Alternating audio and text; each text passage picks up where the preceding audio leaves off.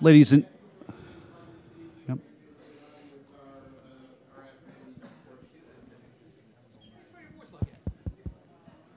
Ladies and gentlemen, if I can have your attention, we would encourage everyone to move down closer to the front for our afternoon sessions, please, and also towards the middle of the lecture hall. Rows 1 and 2 are still reserved, but everything else is available. Thank you.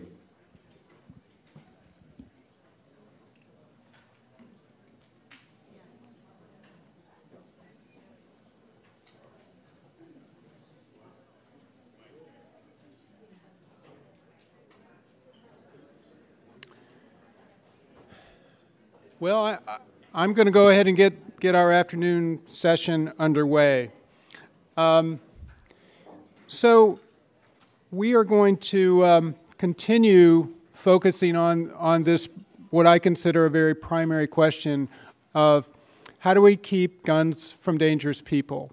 And so our next speaker is Dr. Garen Wintemute, who, of course, gave that fantastic presentation just before lunch, and he's going to pick it back up with a very interesting study that he's done looking at many, many, many gun shows. So it's all yours, Garen.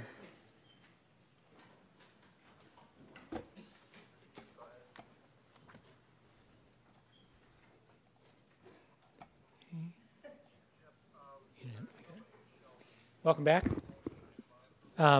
I will tell you this, the lunch you just had is a long way better than the food you get at a gun show.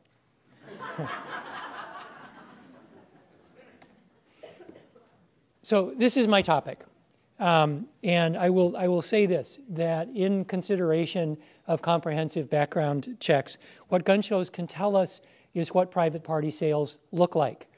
This is going to be, it's the postprandial lecture. This is the lecture with no data. I believe there are 3 numbers and 1 decimal point in this talk. So yeah, they actually, in the original agenda, this was the lunch talk, what I'm giving, and the very data intensive thing that I gave a minute ago was the talk immediately after lunch. No, that's not going to work. So, but I do want to start with this. All of us have emphasized a percentage that we're trying to, I think, probably drill in, although there's been no conversation.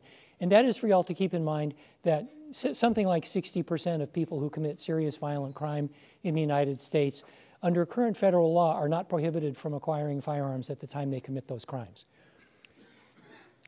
Second percentage is 40%. The 40% that we all use to talk about the percentage of transactions involving firearms that are private sales. That, excuse me, we have 2 national surveys, actually, one everybody knows about and one not so much. But they both come down on basically that same point, that approximately 40% of all firearms transfers in the United States involve private sales.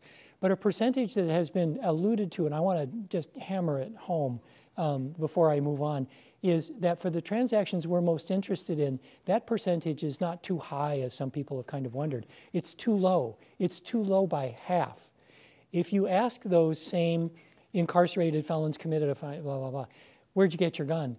80% of those criminal transactions occur in the secondary market, our private party transfers. So I have been writing for years about 40% of blah, blah, blah. That sentence is going to now be 40% of all transfers and 80% of those apparently made with criminal intent, et cetera. So having said that, gun shows. Why go to a gun show? I have talked to people about gun shows and described them as something just remotely akin to zoos. Not that way. It's this. If you want to see a wide array of animal behavior, up close, concentrated, and easily observable, you go to a zoo. If you want to see the entire panoply of firearm commerce, at least at the retail level, right out there where you can see it, go to a gun show.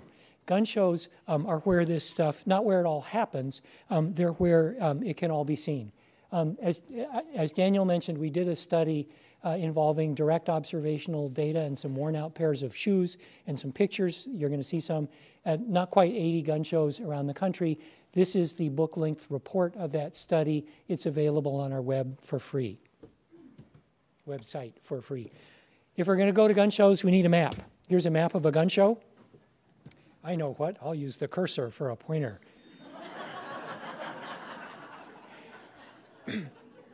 Some gun shows are held indoors and some out, but basically they're all the same. They have a perimeter. There are people walking around. Some of the people walking around, represented by these black dots, are carrying firearms, and in most cases they are carrying those firearms and offering them for sale, and you'll see that in just a second. Other people are not carrying firearms for sale and may or may not be interested in buying. Somewhere just right inside the entrance is oftentimes where this most informal buying and selling congregates, as you'll see in just a moment. And then within the gun show are people, vendors of various types, who rent table space in order to offer their wares for sale.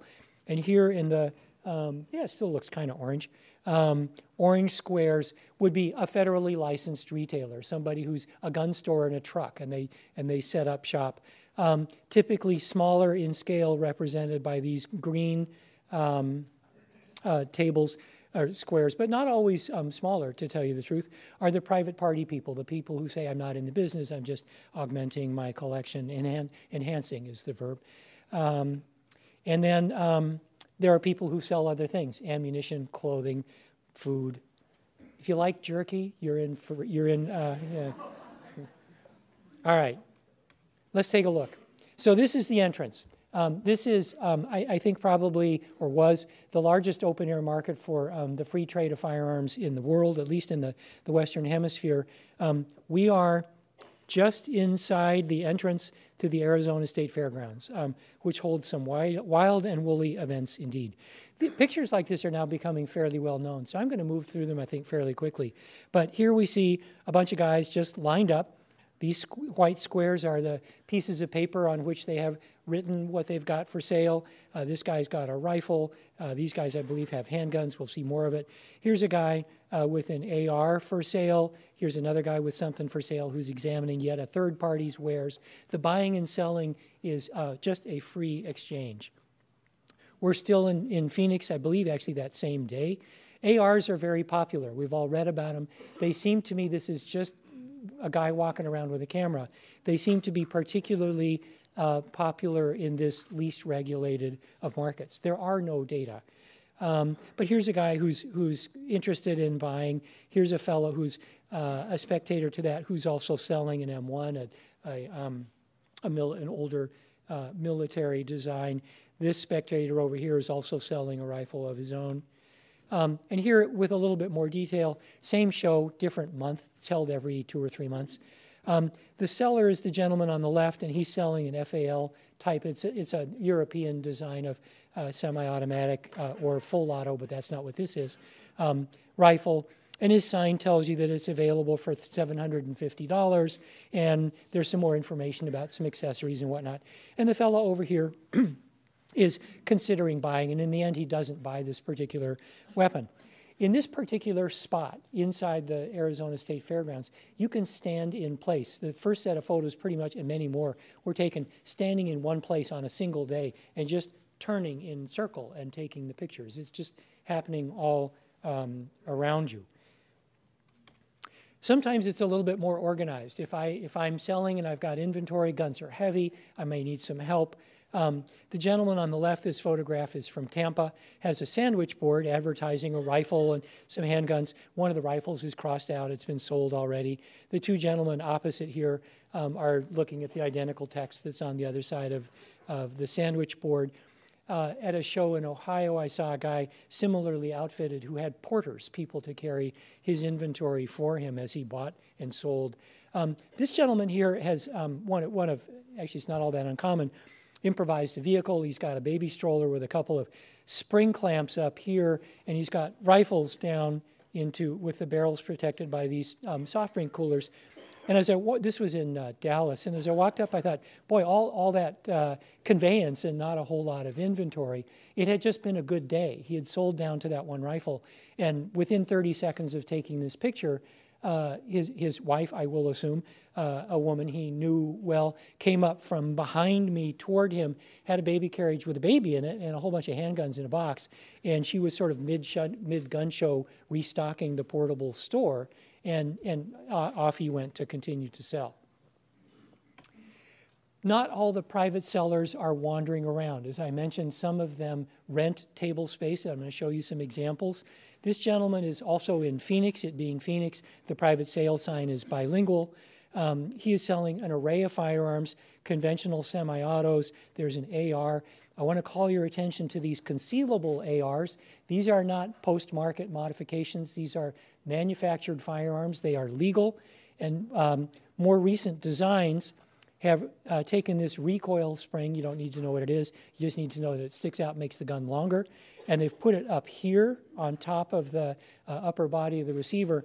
The modern concealable AR is about this long. I have video of a guy showing how you carry it concealed to his friends.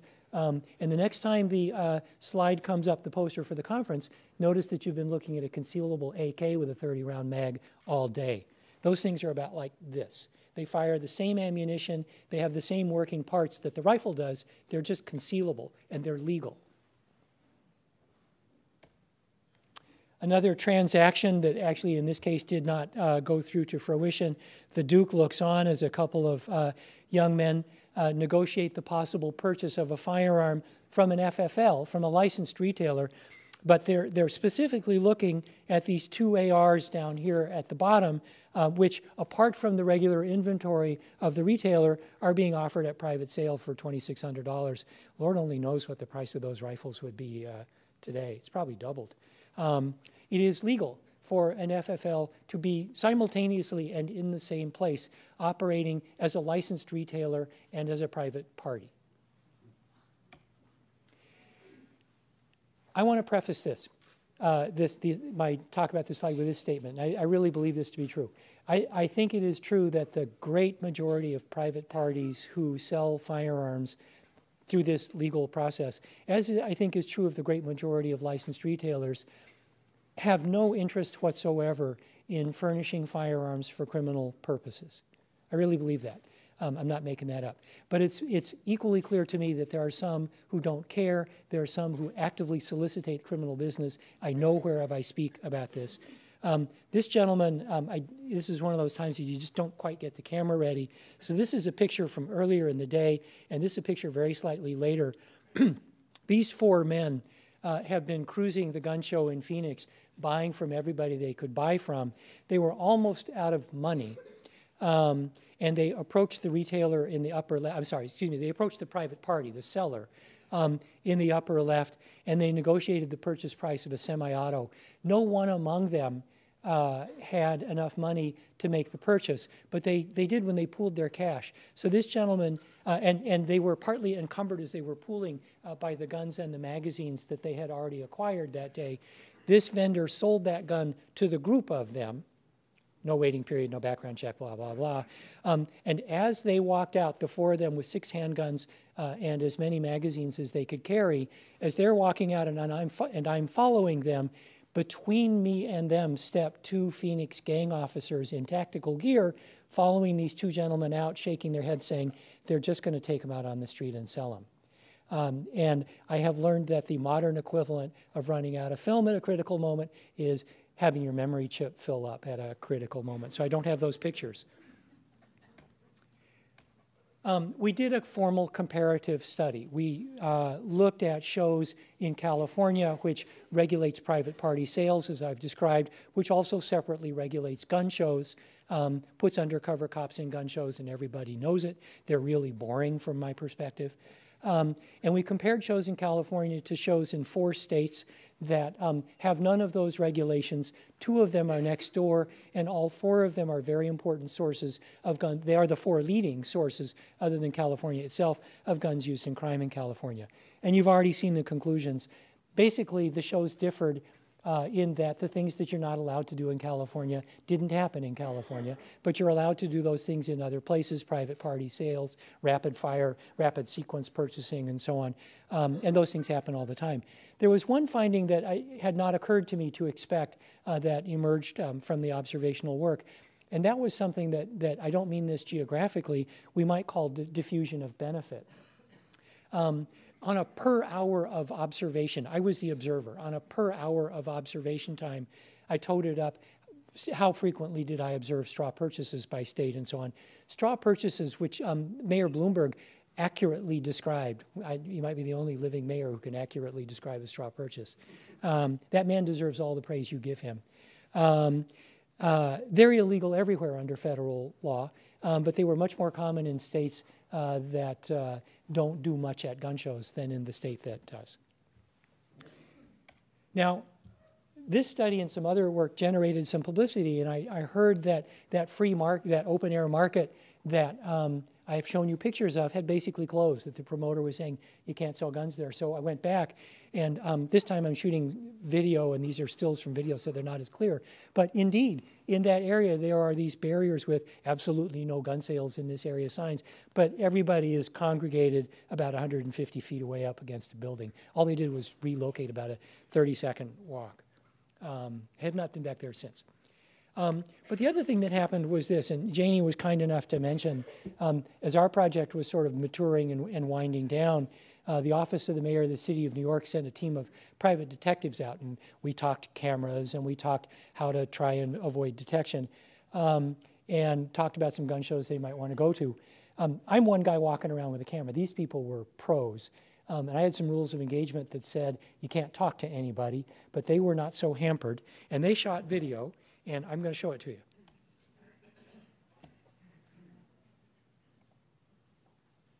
I'm going to let this speak for itself.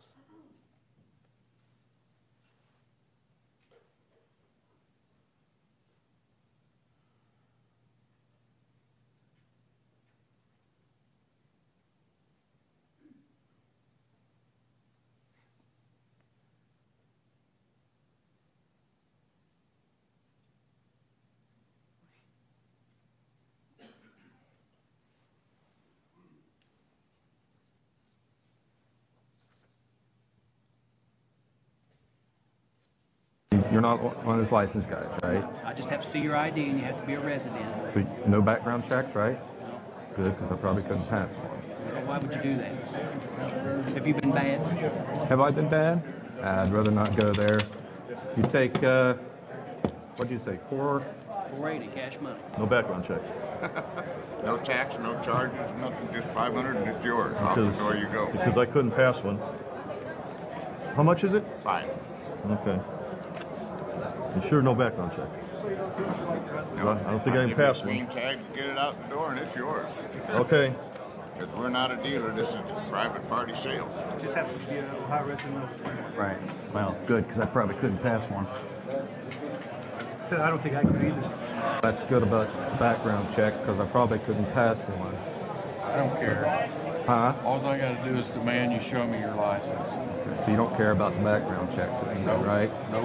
All right. Because I wouldn't pass either, bud. So no background check, right? Yeah, that's right.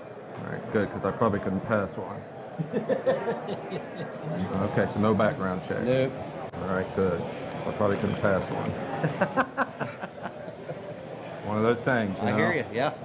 All right, let's do it. No background check, because I probably... Get the idea? Now, what they did was, can you get my PowerPoint back? Thanks. They did some pre-screening. This was not random selection. They identified retailers that they thought, excuse me, were engaged in the business. So they selectively targeted retailers, which is important to mention because 2/3 of the retailers they targeted failed what they call an integrity test. But it's a highly selected population. So much for a focus on gun shows. I'd like to take a step back and remind us of all the following things. Gun shows account for a small proportion of all sales. Take my word for it.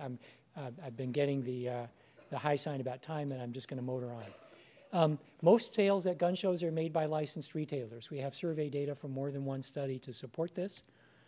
And that, simply doing the math, means that private party sales at gun shows have to be a smaller proportion yet of all gun sales in the United States. And we also know from ATF trafficking investigations that licensed retailers are the primary source of crime-involved guns from gun shows. So what does that mean? It means this. I would like to declare that today, I'm going to just do it and go home and feel good about it. Today is the day we stop talking about closing the gun show loophole as the solution to regulating private party sales. Closing the gun show loophole will not take care of private party sales because most of them occur elsewhere. Closing the gun show loophole won't even take care of the problem associated with gun shows because most of the bad stuff associated with gun shows involves licensed retailers and not private parties. And I'm going to stick to my time and give you one last thing real quickly. I mentioned earlier that I sometimes draw an analogy between gun shows and zoos.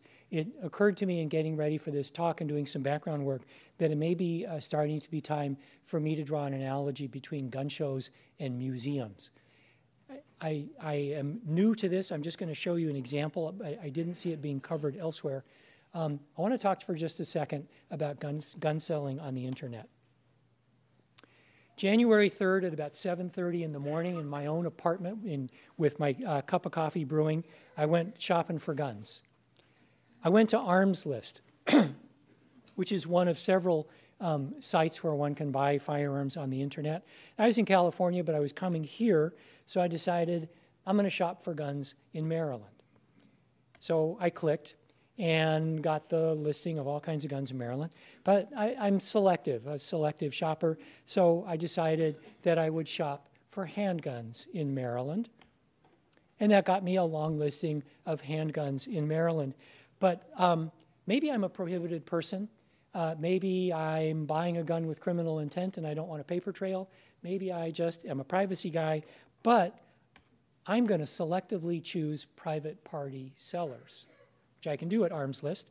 And here's the list of handguns available from private party sellers in Maryland. Down at the bottom, I see something that strikes my interest, and I click on it. And up comes a fairly long description of a Scorpion semi-automatic handgun. If I scroll down some, there's a picture down at the bottom of the scroll on this same page.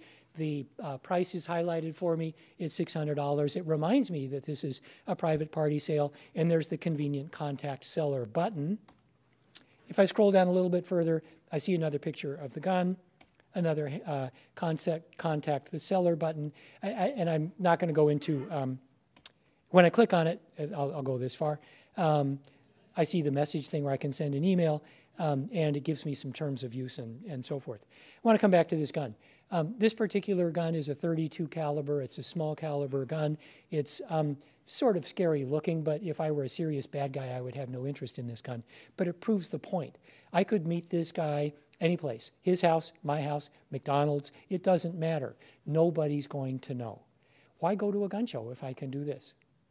Thank you very much.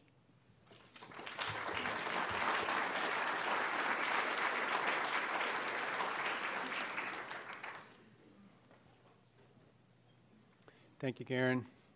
I'm going to be giving the next presentation where I'm going to be talking, again, the general theme is keeping guns from criminals, the role of universal background checks and other forms of firearm seller accountability. Notice my terminology here, firearm seller accountability.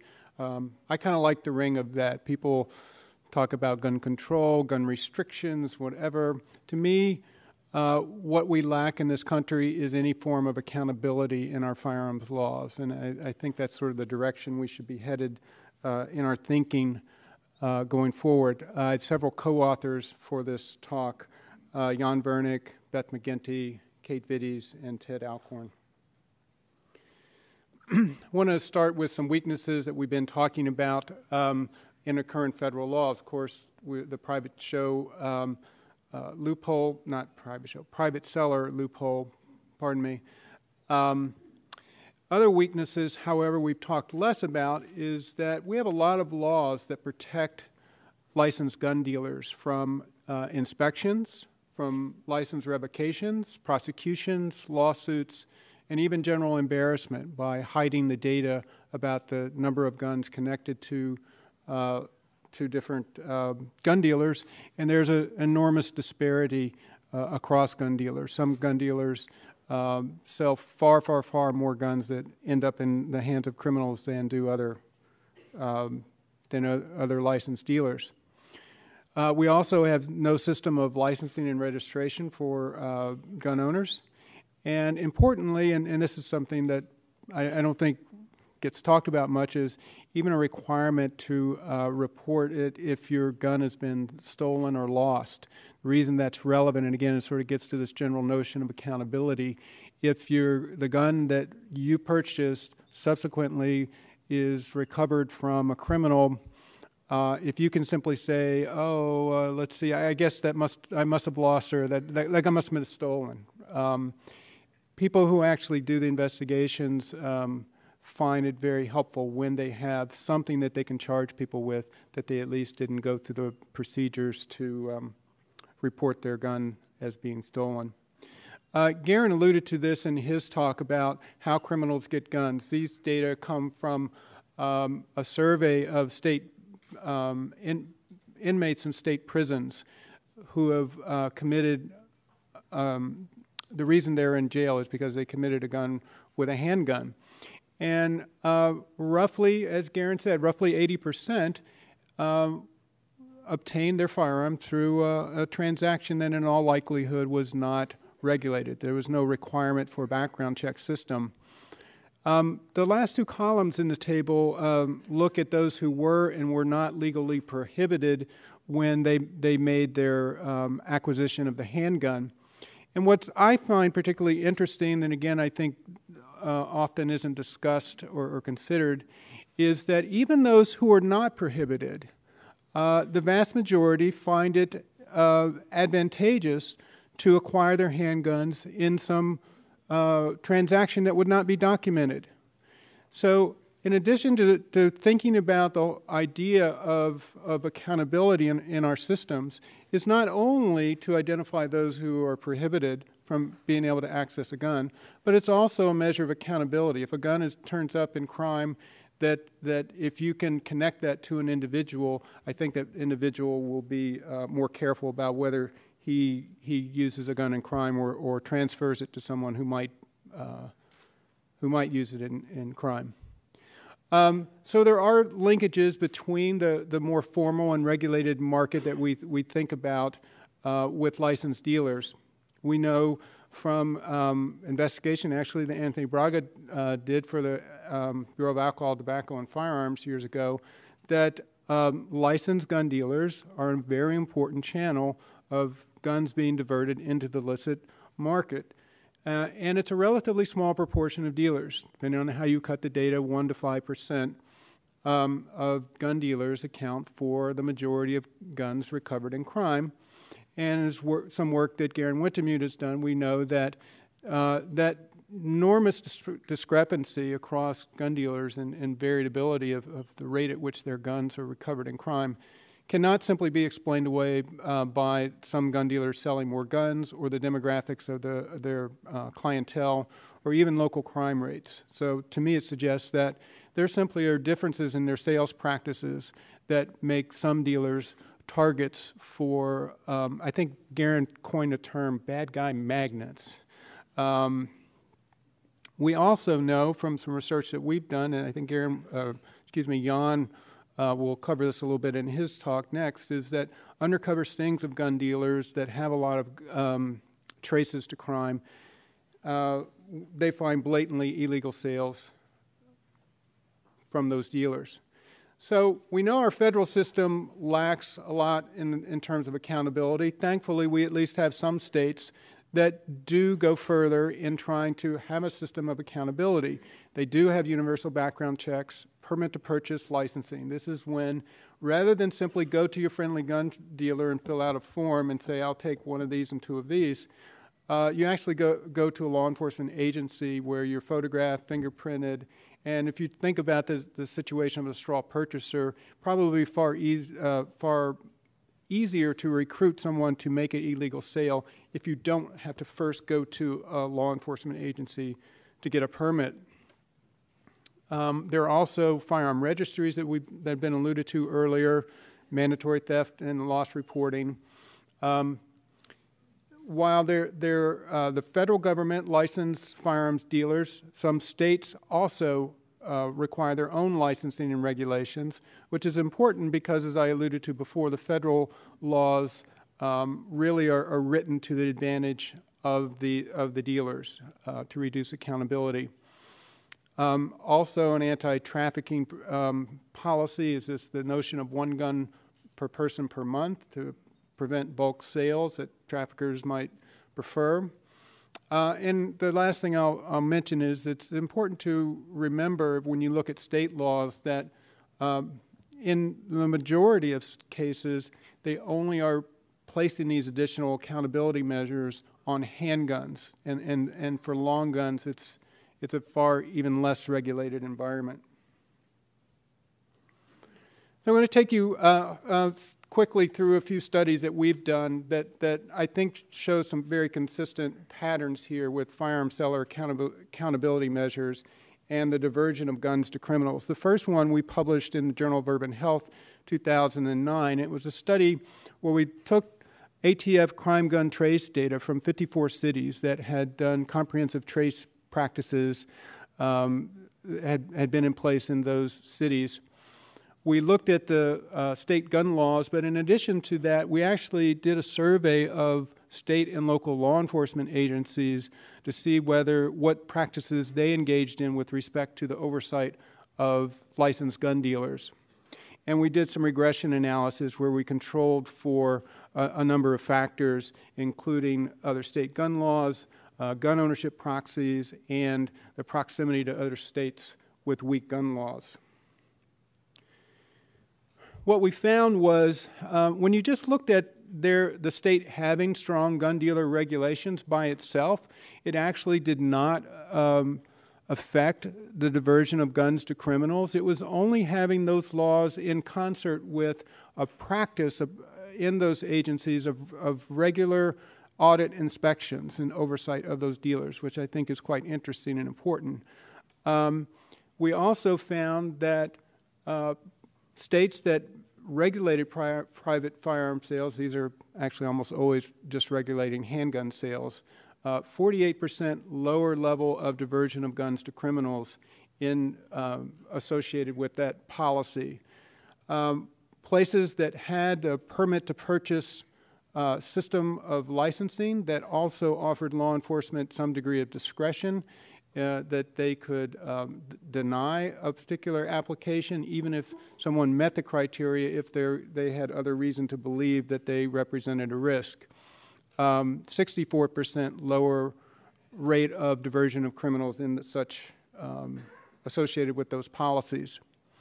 So these are that was a cross-sectional look at this, of sort of comparing state to state.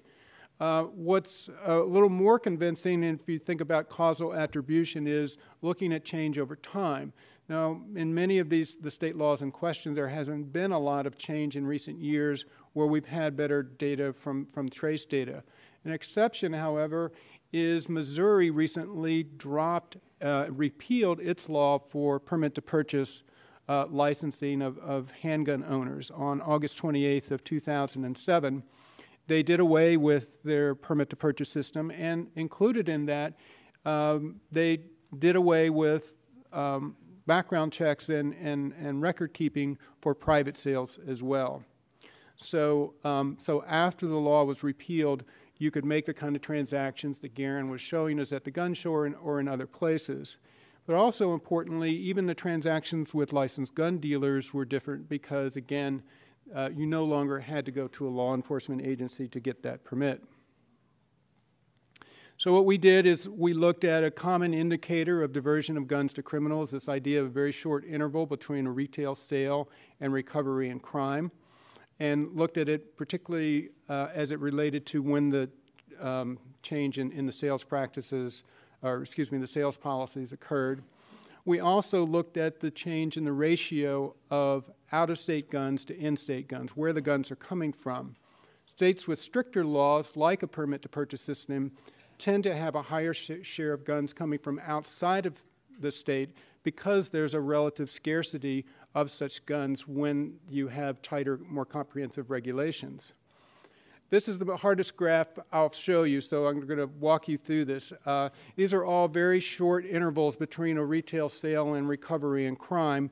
The yellow bar is only up to 3 months interval, less than 3 months between sale and recovery from a criminal or crime scene. The red bar is 3 to 12 months, and then the sort of aqua blue is 1 to 2 years.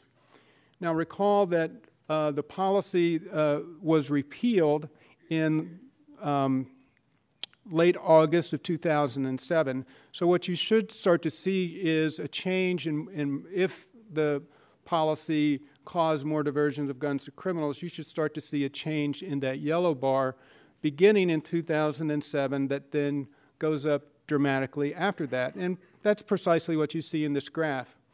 You should also see that those 3 to 12 month guns, time to crime guns, should begin to go up around 2008. And guess what? That's precisely what they do. They shoot up quite dramatically beginning in 2008 and stay at a much higher level after that.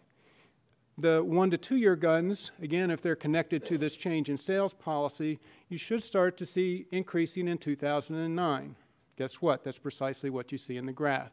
So we see very clearly, and if you just sort of total this up, you have a more than a twofold increase in these very short sale to crime kind of interval guns that suggest diversion of guns to criminals as a response to the change in sales practice. Sorry, went in the wrong direction. So we don't, that's no comparison group. Maybe that's just some national trend and phenomenon. Well, absolutely, it's actually the opposite. The average interval between sale to crime in the red graph here represented the national average has actually been increasing at the same time that the time to crime has been decreasing in Missouri. And you see that deceleration in time to crime accelerating after the policy went into place. This graph is the ratio is in-state to out-of-state guns. The yellow graph is guns that had been sold by dealers in Missouri, the red from everywhere else. And as predicted, if the law is going to contribute to more guns being diverted, you should see precisely that fork in the road that you see. No longer are guns needed from out of state because the current state policy is making it quite convenient for criminals and traffickers to be able to get the guns directly at home in Missouri. So finally, I'll share with you some data looking at all the things that I've shown you thus far were sort of internal. What happens inside a state? What about, we've talked also about guns traveling across state borders. So we looked at the current state gun policies and firearm accountability measures and whether they're related to how many guns a state exports to other states. Again, this was a cross-sectional design. We used data from 2009 from data that are posted on the ATF's website. And we created a measure of number of exported crime guns to criminals per population, a per capita export rate. We controlled not only for the set of state gun laws, but also levels of gun ownership, border population in states with stronger laws that might attract guns coming across the border, as well as bordering Canada and Mexico. Also, how much out-migration, because maybe gun owners moving from state A to state B simply take their guns with them. And so we control for that. So if you just look at the raw data in export rates, you see enormous disparities. This just looking at the highest, the states with the highest rates of exporting: Mississippi, West Virginia, Kentucky, Alabama, and South Carolina. When I first looked at this, I was thinking this has to have something to do with being in the Southeastern Athletic Conference, NCAA. That was my hypothesis. I'm not sure. Alternatively, you see California, Massachusetts, New Jersey, New York, a fraction of that, of the rate at which they're exporting guns used in crime. So when you do the regression analysis to see which of these laws are most important, you find the most powerful deterrent to exporting crime guns is having this discretionary permit to purchase system. But even having a non-discretionary permitting process where you actually have to show up at a law enforcement agency reduced export rates by 55%, statistically significant. And importantly, for the policies that we're talking about now being considered, is that private sales regulations reduce diversion across state lines by 30%. And by a similar magnitude, mandatory theft and loss reporting laws also decrease exporting of crime guns. Something we haven't talked about is bans of what some people would call junk guns. These are very inexpensive, poorly made handguns that are, Garen Wintemute has shown, is overrepresented in crime. Those laws, because presumably you can buy a lot of cheap guns with not a lot of investment, and if you take it to the right state, you can actually get a markup maybe 4 to 5 times higher from what you've purchased those guns with. There were some laws that were unrelated. They're listed here. Non-discretionary permit to purchase, strong gun dealer regulation. We did not have the measure of actual enforcement here, so that may matter. 1 gun a month, that was hypothesized to be important for interstate trafficking. We found, although the point estimate was suggested a 19% reduction, it was not statistically significant. I wanted to end with a little bit of data looking at the guns that were recovered in Mexico and look at the set of laws for the states bordering Mexico. So these are the 4 states that border Mexico: California, Arizona, New Mexico, and Texas.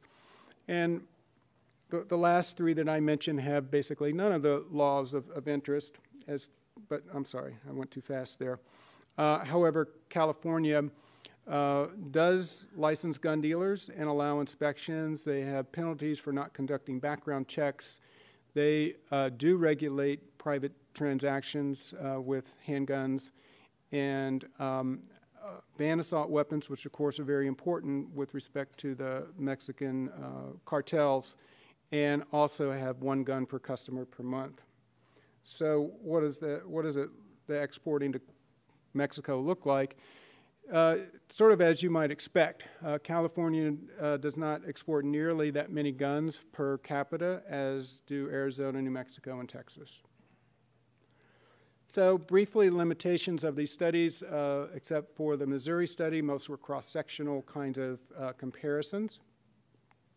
In some cases, we did not have the individual level trace data that I would really love to have, but are hard to come by because of the TART restrictions.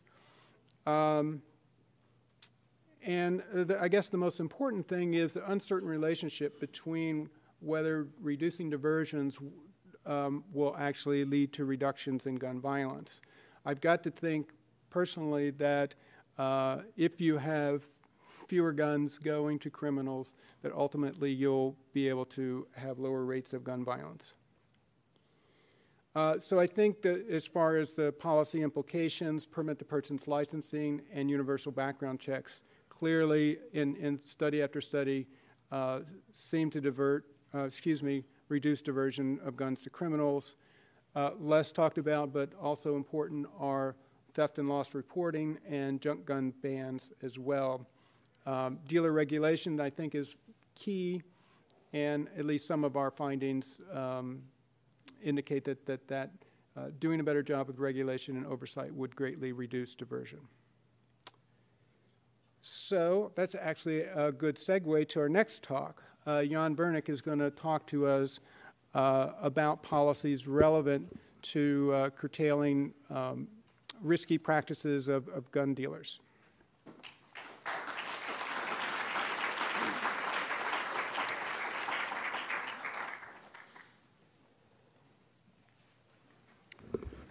Great, thank you.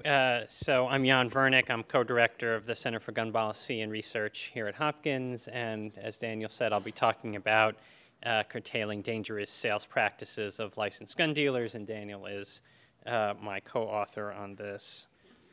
You know, it may be a surprising sort of truism that people don't think clearly about always, that nearly all crime guns in the United States, nearly all guns that ultimately get used in crime, were first sold by a licensed gun dealer. Does that mean that all gun dealers are bad? Absolutely not. Excuse me. I agree with Garen Wintemute that actually most gun dealers are not.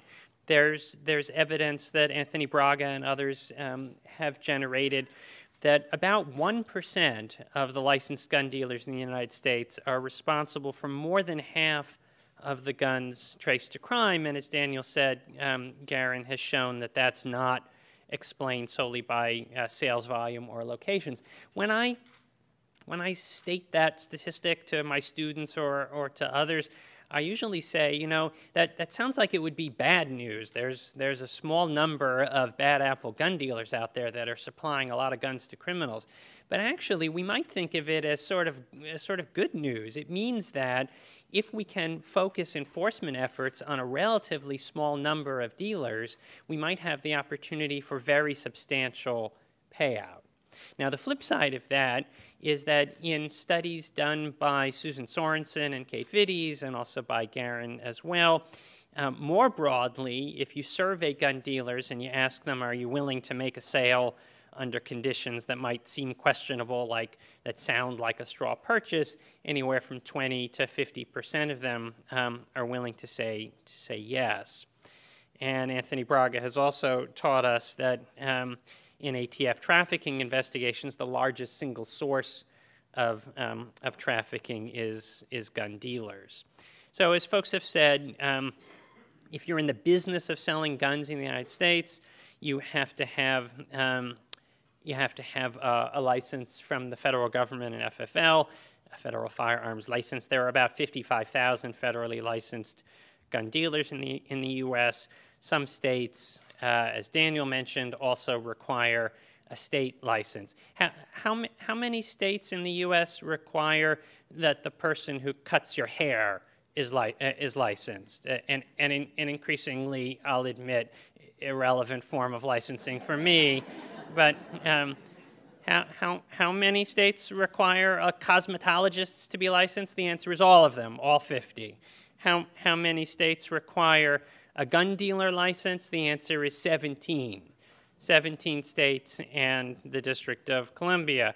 And you can see them distributed here, and wide swaths of the country in the center in white have no licensing requirement. Well, why should you care if states license gun dealers if there is a federal license? Well, the existence of a state license gives local law enforcement, gives state law enforcement some leverage that they can apply to gun dealers. If states are able to inspect those gun dealers and identify problems, they can pull the state license without having to wait for the Federal Bureau of Alcohol, Tobacco, and Firearms to do something about it. And in fact, unfortunately, at the federal level, those inspections are severely limited. A law enacted in 1986 called the Federal Firearm Owners Protection Act limits the ATF to just one routine inspection of gun dealers per year. Most dealers are, in fact, inspected much less often, in part because ATF doesn't have the funds allocated to it to engage in more frequent inspection. One estimate some years ago was that the average gun dealer could expect to be inspected once every 17 years. So So not a great deal of risk if you're a gun dealer and you're selling guns off the books or out the back door. Just 2 states, 2 of those 17 states, the licensed gun dealers actually mandate regular inspections of dealers. Other states do permit inspections, but only 2, Massachusetts and Rhode Island, as you see here, actually mandate inspections. And as Daniel mentioned, research that he and I and other colleagues have done suggests that actually states that do license dealers, that have other kinds of strong dealer oversight laws like record-keeping laws, and which in fact do conduct regular inspections, are much less likely to be associated with intra-state trafficking within the state. So inspection, licensing at the state level can actually make a big difference. Well, that's intrastate trafficking. How about interstate trafficking? Well, research by Mayors Against Illegal Guns that just takes a simple sort of cut at this, says if states have dealer licensing and just permit inspection, their rate of exporting crime guns to other states is half that of states that don't have these kinds of laws. And again, this points out a problem that you'll hear about over and over that Mayor Bloomberg highlighted in his morning presentation, which is that as good as the laws of some states are or can be, they're dramatically affected by the weaker laws around them, the laws of the other states that are exporting crime guns into them. And you'll recall, again, Mayor Bloomberg was saying that 85% of New York City's crime guns come from out of state, which again is why this summit focuses largely on what we can do at the federal level, federal policy. That doesn't mean that state policy isn't important, it is, but federal policy that applies to all states can make an enormous difference. Okay, so what can you do about some of these bad apple gun dealers? Well, as Daniel alluded to, we did some research that looked at what a handful of cities tried to do, Chicago and Detroit and Gary, Indiana, in the late 1990s. They conducted undercover stings of gun dealers that they had identified as largely supplying the crime guns to those cities. When they caught some of those gun dealers making illegal sales, and you can see the police in conducting those undercover stings, they posed as gang members to make illegal straw sales. They blatantly hinted that they were looking to settle a score or that they were buying the gun for their boyfriend if it was a female.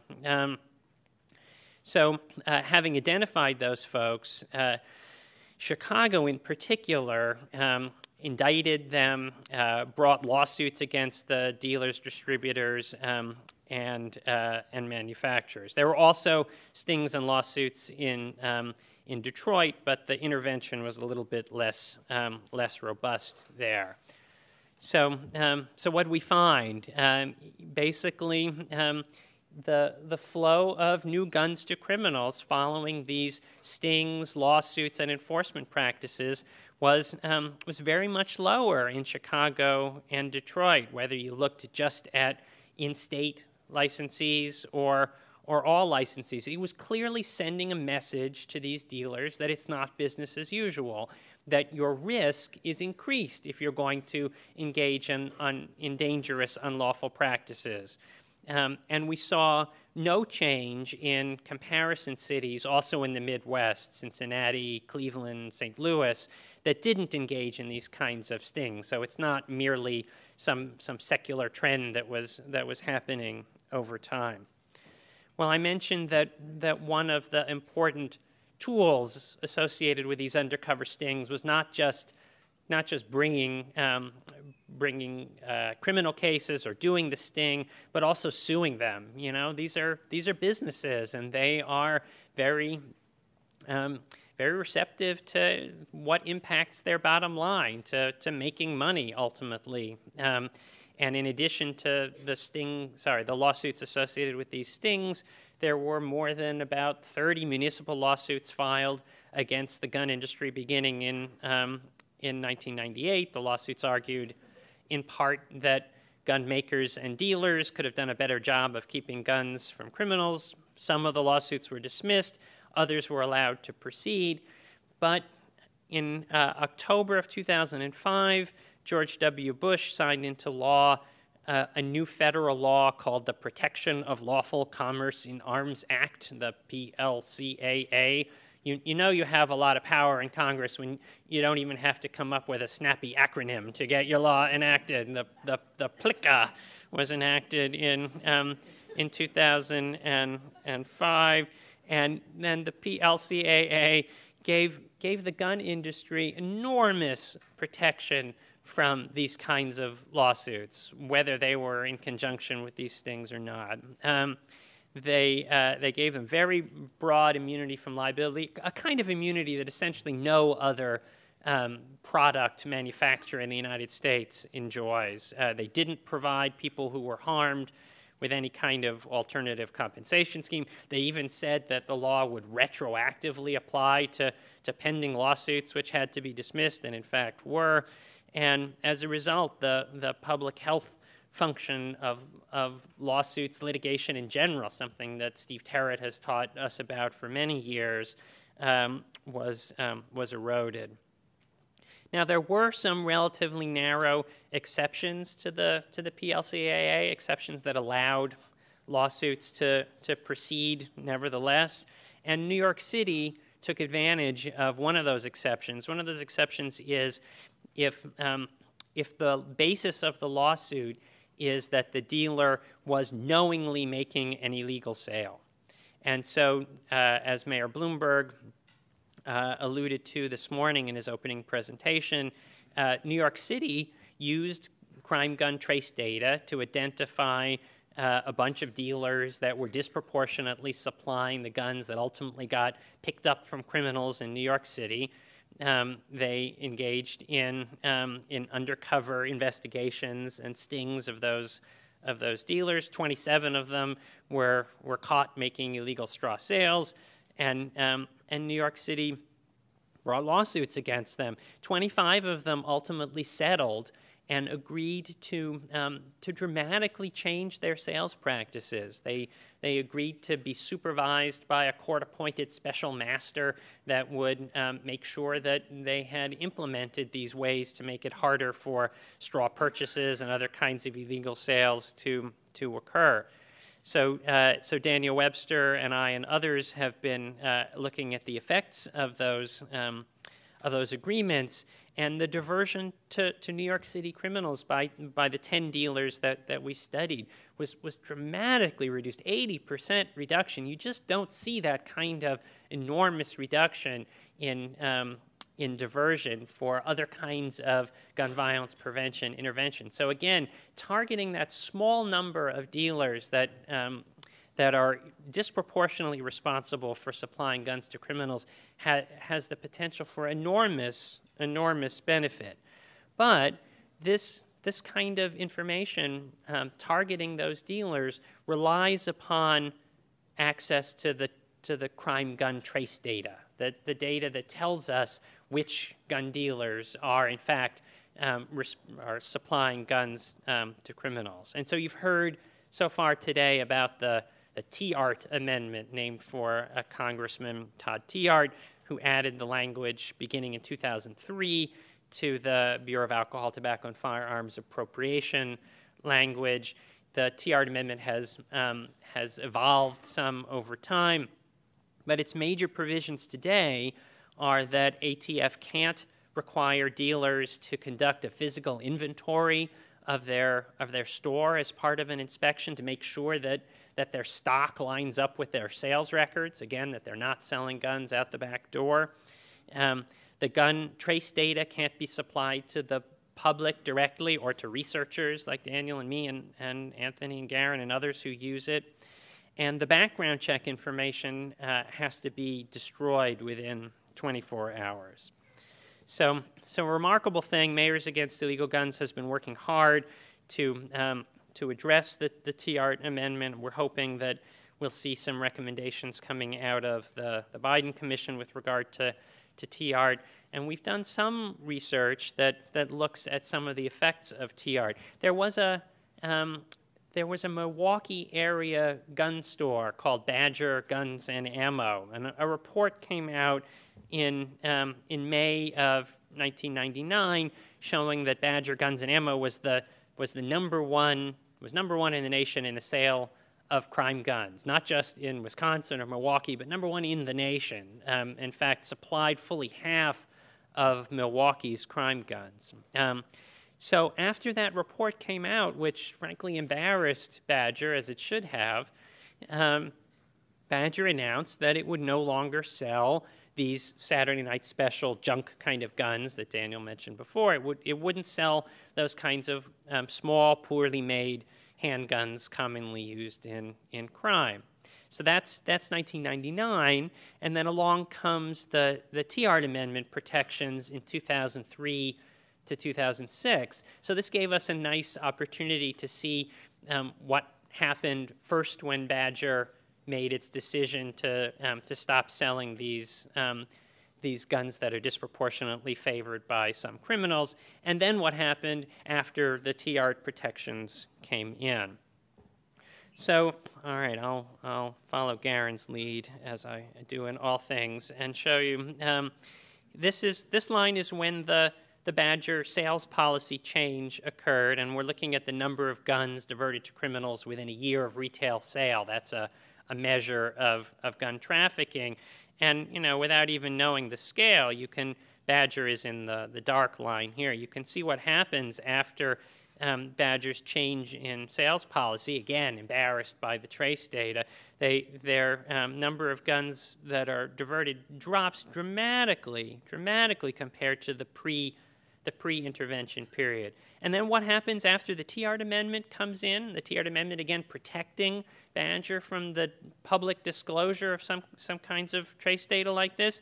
Again, the natural experiment, the sad, in fact, natural experiment shows that Badger, now no longer fearing this kind of public humiliation, sees that the number of guns that they're supplying to criminals within a year dramatically goes back up. So sadly, a natural experiment that doesn't have a happy ending, but we're hoping that data like this helps the Biden Commission and others to see exactly why the TART Amendment is so pernicious. So I'll see if I can get us 2 minutes closer to being back on time here. What does all this mean? Well, firearm dealers are an important source of guns for criminals, even if most criminals aren't going directly to a gun dealer to buy the gun. Again, gun dealers are the first source of guns that get out into the world, and if it's a straw purchase that ultimately winds up in the hands of a criminal, by focusing on the gun dealer, we can make a difference through dealer licensing, through enhanced oversight of dealers. We can address illegal trafficking. But there are legal obstacles that persist, obstacles like the Firearm Owners Protection Act, like the TART Amendment, and like the Protection of Lawful Commerce in Arms Act. They're not insurmountable, but our ability to curtail the dangerous practices of some dealers would be dramatically easier without these kinds of federal legal obstacles. Thanks very much.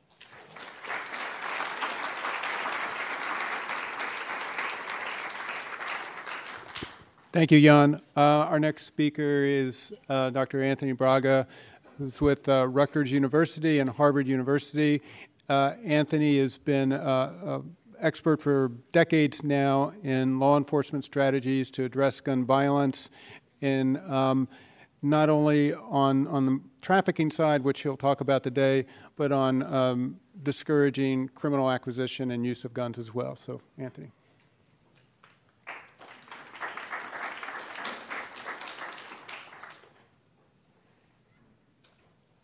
Thanks.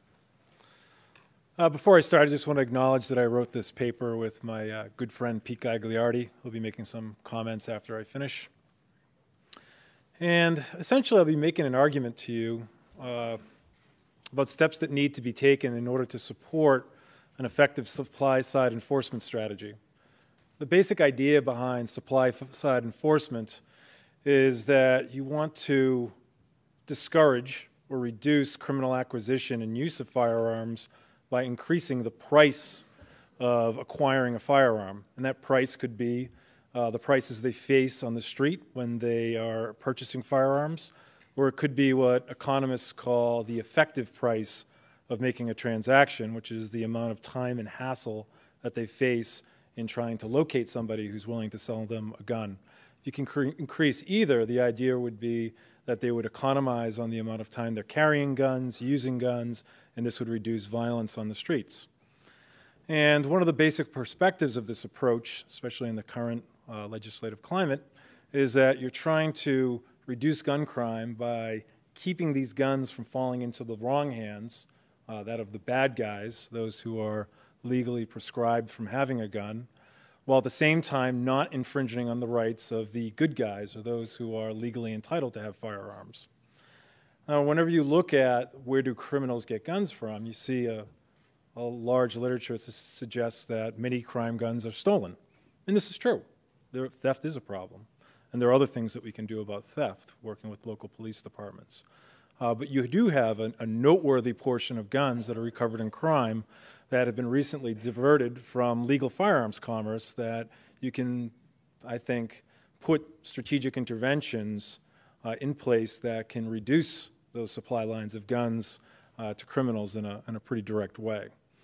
I'm going to review some of the evidence that suggests that legal commerce is incredibly leaky and that gun traffickers exploit this system and represent important pathways through which criminals get guns. And then I'll summarize some of the research that shows that gun markets interventions do, in fact, have some impacts. We don't know whether those impacts yet translate into violence reduction gains on the streets, but it's time that we started to develop that body of knowledge because there's a lot of evidence that suggests that it really could.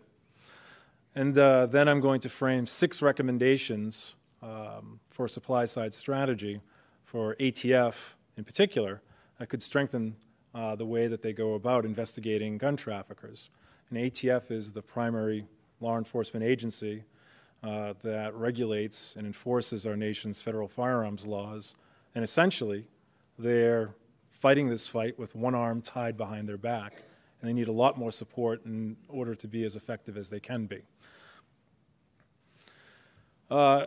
Now, I'm not going to go through all of the details. I'm just going to summarize the different studies that have been done, not only using ATF trace data and investigation data, but other creative studies that have been done by people in the room. But it's important to recognize that ATF trace data in particular, investigation data as well, they do have their limits. For example, because of current restrictions, ATF trace data only gets you to that first retail sale. In most states, you're not going to know what happens after that first retail sale, and that's a blind spot in trying to figure out what's going on with illegal diversions of firearms, because ideally you want the time between the most recent transaction and its recovery and crime. There are other limits to the data. Investigation data are limited by, it represents what ATF agents see when they do their jobs, what they investigate and what they report on, and what they end up recommending to U.S. attorneys to prosecute. So it's pretty much what they know, and you're missing what they might not know in terms of that data.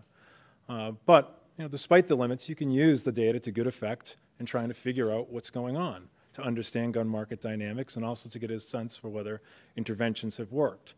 The National Academy of Sciences Firearms Panel looked at the data, and they said as long as you use it with appropriate care, acknowledge its limits, and ideally use data that's been generated from jurisdictions that are comprehensively tracing all of their firearms, so you have a reasonable sample of guns that are recovered from the streets and crime, that you can use that data to do some generalizations. Now, as both Jon and Daniel have discussed, new guns are disproportionately recovered in crime. This is an important indicator that you do have a flow of guns that are going from legal commerce into the hands of criminals. And many of these guns, when you look at who the first purchaser was and who the ultimate possessor was, you had a change of hands, suggesting that not only is it moving quickly from the dealer onto the streets and into the recovery of law enforcement and crimes, but they're also changing hands very rapidly as well. Beyond sales volume, as Jon was suggesting, some licensed dealers are disproportionately frequent sources of firearms, and I wholeheartedly agree with him that fundamentally this is good news. This is where we should be enforcing we should be focusing our enforcement and our regulatory resources on these identifiable risks to try and shut down those pipelines. Work that Susan Sorensen has done and that Garen Wintemute and Catherine Vittes have done, surveying and interviewing licensed dealers, have shown that there are licensed dealers under test conditions who are willing to participate and make illegal sales. That's important information. On average, roughly about a third of all the crime guns recovered in a particular jurisdiction came from that community. The remainder have come from somewhere else in terms of the first purchases. And of course, that varies depending on the community that you're looking at. Somewhere like New York, it's a much smaller proportion that originated from that particular community. Somewhere like Houston or New Orleans, much larger. And that's a factor of the looser gun control laws in those jurisdictions. It's well documented that crime guns tend to move from states with weaker gun control laws to states with tighter gun control laws. For example, my hometown of Boston, we have the Iron Pipeline, the I-95 states, North Carolina, South Carolina, Georgia, Florida, Virginia, that generate a little bit more than a third of our guns. We have another third of our guns coming, well, not quite a third, about 25% of our guns coming from New Hampshire, Maine, and Vermont that are ending up in crimes in Boston, and only about a third of our guns originating from within Massachusetts. So guns tend to migrate from those weak control states into the tight control states. And as I started off, gun traffickers tend to exploit an incredibly leaky system of commerce. And ATF investigation data reveals that there are multiple pathways through which gun traffickers divert guns to criminals. Corrupt licensed dealers, straw purchasers, the most frequent category of trafficking is straw purchasing, private dealers operating either through want ads, over internet sales, operating at gun shows. And you also have organized theft, where sometimes criminals burglarize and hit licensed dealers and take their inventory, and then rapidly that inventory shows up on streets and cities. And often, it's not, the illegal gun trade is not like the illegal drug trade. One benefit is that you have paperwork on firearms, so you can trace them and you can figure out where they're coming from. Another difference is that they're durable goods. So you don't have that rapid sale of guns on the streets that you have of drugs. So when you look at the modal gun trafficking investigation, you're not looking at something that looks like the Cali cartel. The average gun trafficking investigation, or at least the modal one, it involves very small numbers of firearms. At least 60%, the last time ATF did a comprehensive survey of their gun trafficking investigations, involved the illegal diversion of 20 or fewer firearms. There were some large-scale traffickers. The biggest were 10 and 11,000, but they were relatively rare. For those investigations that did involve a gun dealer, on average, they diverted about 350 guns, so much larger numbers because of the obvious access. But what ATF typically sees are smaller number of guns that they know of that are being recovered in crime. And that's what illegal gun markets looks like, at least through a quick, 3-minute survey of the literature. Now, the other bit of important information is that there is a developing body of knowledge that when you do intervene in gun markets, the gun market dynamics do shift. And this is important information because a lot of folks think it's futile, that you can't do anything about these pathways through which criminals acquire guns. Jon and Daniel went through some of the research that they had done looking at undercover police stings and lawsuits in Detroit and Chicago, and the important finding there was that the number of new guns that had changed hands, new guns being recovered in crime within 1 year, dropped dramatically as a result of those interventions. And also in Milwaukee, Badger Guns, when it was shamed by being shown to be the #1 originator of crime gun traces in the country, they changed their practices, and the number of new guns that had switched hands that were recovered in crime plummeted also. Some work that I did with the Boston Police Department, the Boston ATF Field Division, and the U.S. Attorney's Office launching a gun trafficking enforcement action against recently acquired firearms, both diverted within Massachusetts from Massachusetts dealers as well as out-of-state dealers, showed that you had a 25% reduction in the time to crime, the proportion of guns that were recovered that were new with that the implementation of that strategy, and that was different than time to crime trends in other similar cities throughout the country. So you can make impacts on these pipelines of guns to criminals if you focus in on them. There have been other studies that suggest these effects as well. Earlier, Phil Cook, in his presentation on the Brady Act, talked about a study that I did with him looking at the source states of firearms after the passage of the Brady Act. And what we found was that for those guns that were recovered in Chicago after the Brady Act, you had a noteworthy shift in the source states of guns where they were first purchased after the Brady Act was implemented. The #1 state was Mississippi. Once Brady was implemented and folks going to buy new guns in Mississippi had to there pass a criminal background check and generate paperwork on the transaction, they then had to, there was no competitive advantage of going to Mississippi any longer. So the number of guns that were being recovered from that street dwindled down from 20% to 3% after the implementation of that law. So there's reason to believe that if you were able to launch an attack on illegal firearms markets, trying to identify gun traffickers and apprehend and prosecute them, that it could shut down supply lines of guns to criminals. Unfortunately, one of the many reasons why this idea hasn't been fully tested, but it would be limited given the current struggles that ATF faces. So Pete and I have made 6 policy recommendations that we think could improve the situation if we were ever going to get serious about doing a gun market disruption strategy and shutting down illegal gun trafficking enterprises. The first has been mentioned many times today. It's requiring the execution of all private sales through federal firearms licensees. In most states, there are no background checks or transfer paperwork being generated on these secondary market sales. We clearly have a major loophole through which criminals can exploit acquiring guns through these unregulated secondary market sales. It needs to be shut down. Another part of this reform would be trying to improve the ridiculously cumbersome procedure that ATF has to abide by in tracing firearms. For those of you who are not familiar with the procedure, when they recover a gun in crime, they get the serial number and the manufacturer. They call the manufacturer, figure out who that gun was sent to. They then, a distributor, they then call the distributor. There might be another wholesale in there that they have to call.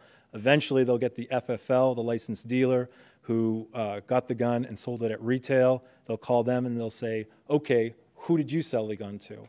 An incredibly inefficient system that could be easily fixed without establishing a national registry of firearms and firearms owners, but just having them report serial numbers of transactions at the FFL to ATF. And if you were able to do this electronically using a web-based portal, you could actually do some of the stuff that they show on CSI that you actually can't do in real life. But clearly a very important reform. And other things that you might want to consider as part of this is expanding the multiple sales checks in ways that they've done along the southwest border state for certain types of auto-loading firearms, so we can also have multiple sales on assault weapons and other concerning firearms, long guns. The second policy recommendation that we're making is you really need to enact an effective firearms diversion or trafficking statute. The two most commonly used, even though there's roughly 40 close to 40 different statutes available to ATF in making gun trafficking cases. The two most common statutes that are used are engaging in the business of selling firearms without a license or falsifying the ATF Form 4473. Both are very difficult to prove. For example, in the Following the Gun report, you had in those investigations where ATF agents witnessed and were investigating, engaging in dealing without a license violations, they were only able to charge it in 38% of the cases. In falsifying the 4473 form, they were only able to charge that in 41% of the cases because they were very difficult to prove. In the instance of engaging the business of dealing without a firearms license, someone could just say, hey, I'm just selling a few guns in the private market from my collection, passing them on. There's nothing illegal. I'm not making any sort of profit from this. I'm not engaged in the business in a way that's consistent with the law. So therefore, I don't need a license. Anyone who's actually doing a straw purchase, which would be a violation of the falsifying the 4473, could easily say, hey, I had the gun. It's not quite what I wanted. Didn't perform up to expectations, so I sold it to Daniel in the secondary market. There's no paperwork on it. I don't know if I know who this Daniel guy is, but if I run into him, I'll let you know. No exaggeration. Very, very difficult to prove that someone actually falsified that form and was making a straw purchase for somebody else. So there needs to be an effort to develop a much more effective federal statute that establishes a nexus to criminal activity and also starts thinking about what a threshold number of illegally diverted firearms would be. With that, you want to revisit sentencing guidelines as well. I think it's important to recognize the harm that can be associated with the illegal diversion of firearms. Even one firearm can generate, as everyone in this room knows, a tremendous amount of harm. There's this legendary firearm that was recovered in crime in the city of Boston. The Boston Police Department did the ballistic imaging, entered it into the NIBIN system, and it came back to 14 other crimes in 4 cities in 2 states in a 1-year period. An incredible amount of harm from just one firearm. So straw purchasing and falsifying paperwork statutes should reflect the great potential for harm that these crimes have. And also, there are a lot of these, if you're investigating a corrupt licensed dealer, a lot of the record-keeping violations, making false entries, failing to keep the required paperwork, they're actually misdemeanors. And that needs to be upgraded to reflect the actual harm associated with these crimes. It's incredibly important for jurisdictions to develop and implement regional crime gun processing protocols. I know Pete will talk about this a little bit more, but unfortunately, too many law enforcement agencies are not tracing all the firearms. They're not entering all the firearms into ballistics imaging. They're not collecting DNA and trace evidence from these firearms. And there needs to be a system in place where you're comprehensively maximizing all the information that you're getting from a firearm, not only to hold criminals accountable, but also to determine where these crime guns are coming from. Incredibly important to be comprehensive in this. Very important is to create a strong and effective ATF. ATF is underfunded, it's without stable leadership, and it's often whipsawed by special interests. ATF definitely needs its budget expanded. It's been stagnant for the last 10 years, only increasing marginally, not even with the pace of inflation. Gun trafficking strategy really needs to be shielded from politics, and clearly they need stable leadership. I would recommend going beyond making an out-of-session appointment. It'd be nice if they did something like what the FBI did and have a director position that was appointed for a fixed 10-year term so it would be above the political fray. Also critically important for jurisdictions to have access to crime gun information. You want to publish, as they did before, a national crime gun tracing report with city-level analyses of crime. It was very important to have academic involvement in the production of those reports and some of the special analyses. And I can't say that enough. It's the magic between having actual investigators with their detailed knowledge of how criminal enterprises operate, collaborating with academics with their ability to bring an outside eye, analytic tools, and an unbiased perspective to what's going on, the knowledge that's created. So clearly reestablishing that, and also some of the reforms to the Tiahart Amendment, allowing CDC and NIH to fund gun research, and maybe expanding NIJ's budget for gun research would be important as well. So if we're able to do some of these, it would be great to do all of these 6 policy recommendations. I think a lot of the obstacles necessary for effective investigation of firearms would be removed. We could think about launching a real attack on the workings of illegal gun markets. Obviously, appropriate investments need to be made, legislative changes need to be made, and we need to improve our knowledge based on the workings of markets and what might work in shutting those down. And I'm out of time.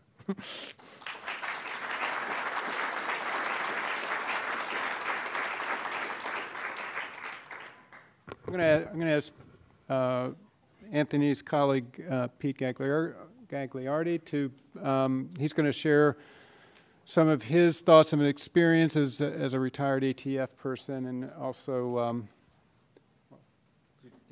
Thank you. Sure, now I'm Anthony's good friend. For 2 weeks he's been screaming at me over this. Daniel. Okay, so look. I'll be short and very short and sweet here. It's not a pun.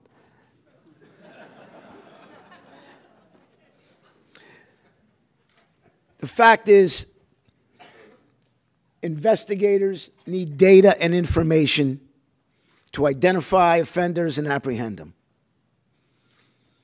When that information rises to the level of evidence, prosecutors need that information to prefer charges and to try the offenders. Every time an avenue is closed off to an investigator, a door is slammed here, we're no longer able to access that data, one arm gets tied behind our back. We have a database here that's supposed to be collecting vital information, and it's full of leaky holes. Another arm gets tied behind our back. And so on until we're deprived of so much information, all we can do with our eyes is watch the chaos going on around us. So I think the common theme today has been this availability of good data to stop criminals before they have an opportunity to do more harm. So let me tell you a little true story that will sort of bring this all together. This is the way things should go every day. And I'm going to take you back to 1995 in Chicago. A black Nissan Pulsar pulls up to a street corner on South Blackstone Avenue. The driver sticks a Glock 9mm out the window and fires into a group of men standing on the corner.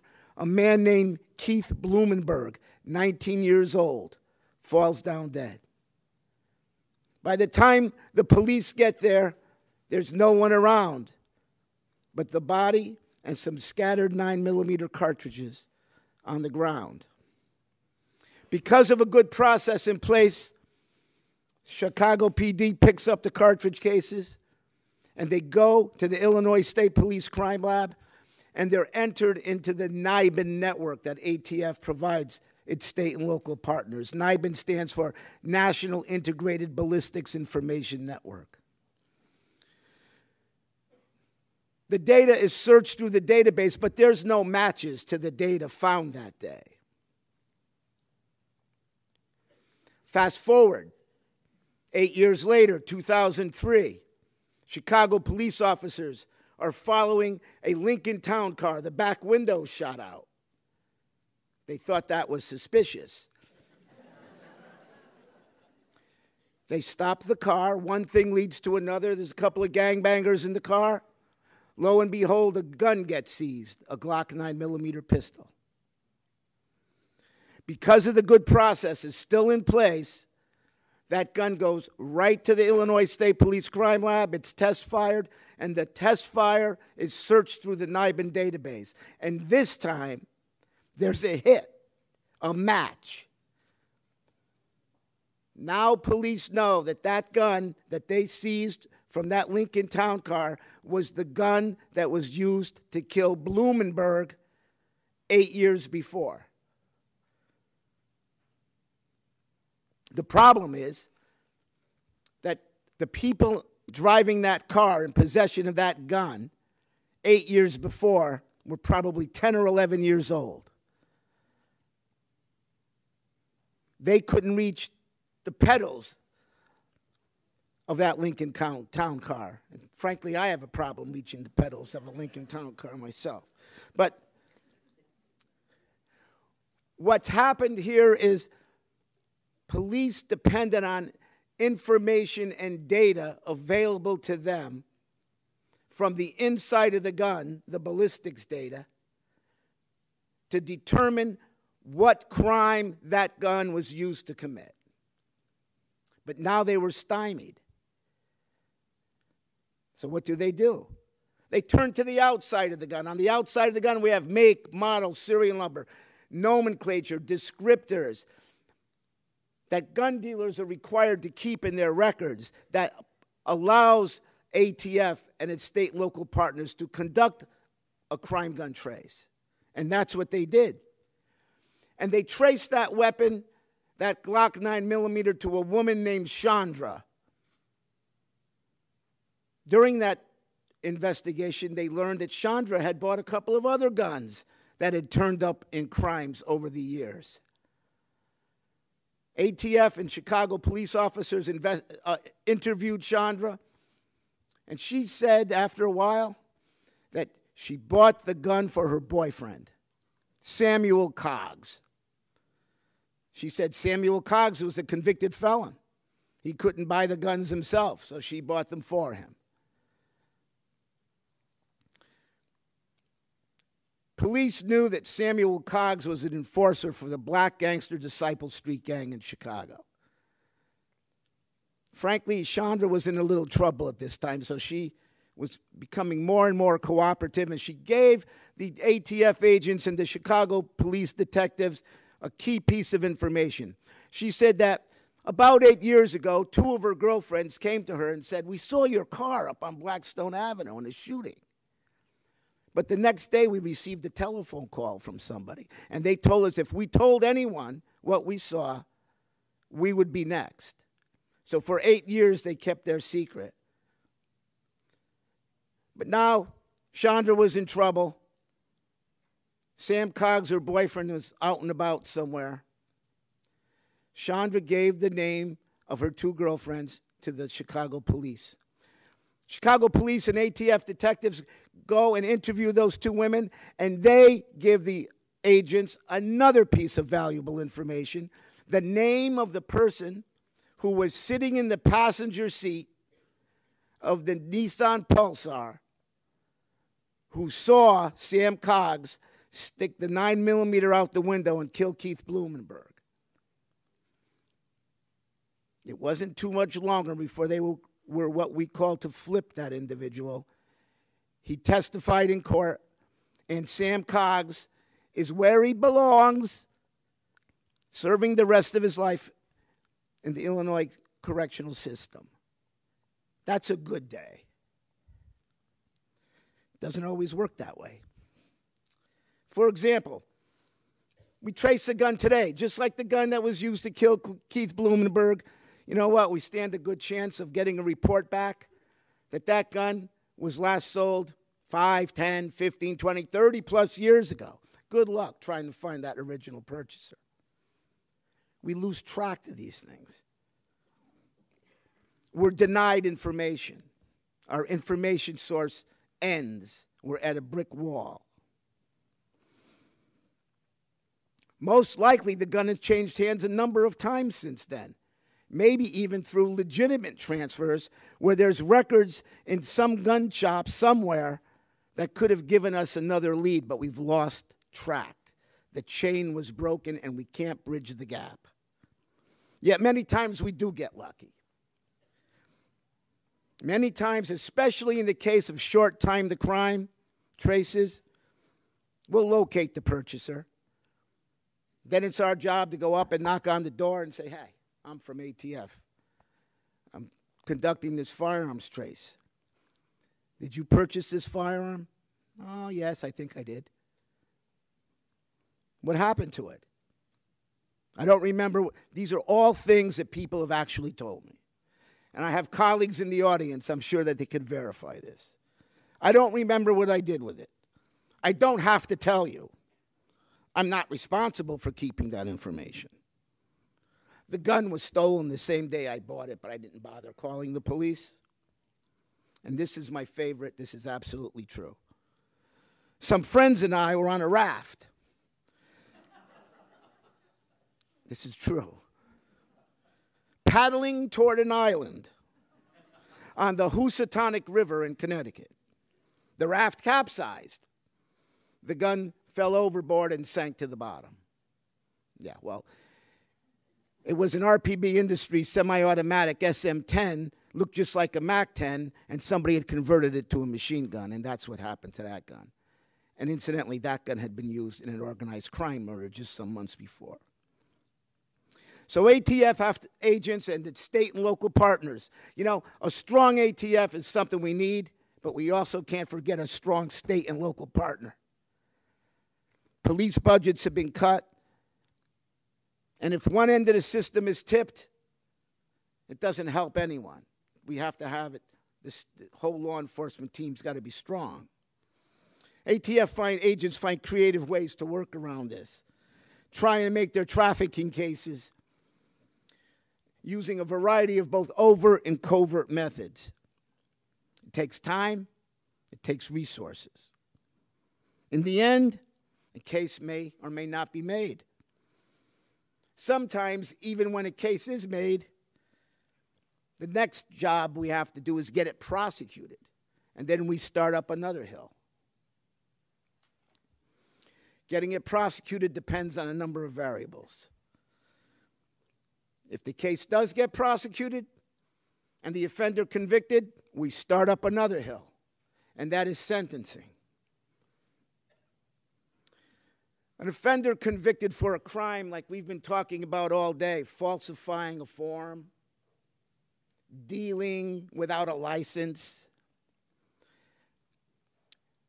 I doubt that even today, when a person is charged with those types of crimes, that the tragic consequences we saw with Chandra's guns, if it were Chandra being sentenced, the guidelines would not reflect those tragic consequences on what Chandra did with her guns and what they were used for. I would bet she'd get probation. Today, with tools like NIBIN, the ballistics network I talked about, we can link crimes, guns, and suspects. We could also tell the court, for sentencing purposes, that this gun was used to kill those people. We can do that. With tools like E-Trace, ATF's electronic tracing system, we can follow a gun as it moves through the various sets of hands, sometimes following it right into the hands of the shooter, like Sam Coggs in Chicago. In addition, when we look at gun trace information collected over a period of time, we can analyze that for strategic purposes, to look at patterns and trends. Once we could understand patterns and trends, that's when we really understand the gun market, the conditions, the situation in our region. To do all this, we have to balance three things. We have to balance people, processes, and technology, just like a three-legged stool. If one's too short, the stool falls over. If one's too long, the stool falls over. They must be in balance to hold the weight of what we're trying to accomplish. To do this, law enforcement needs continued support and resources in order to sustain the tracing of all crime guns and their processing through NIBIN. Thank you.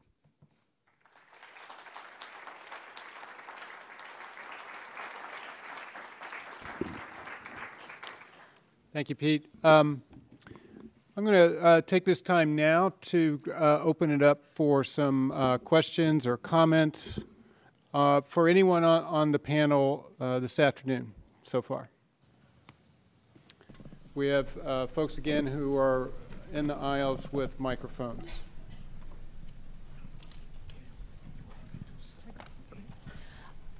First of all, thanks very much to the organizers and all the participants. It's been fabulous so far this morning.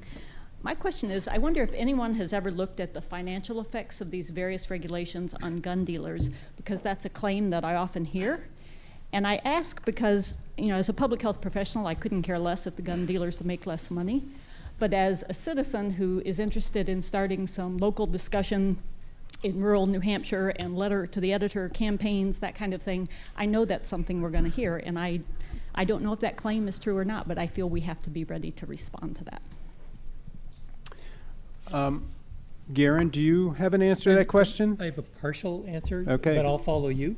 No, you. Okay.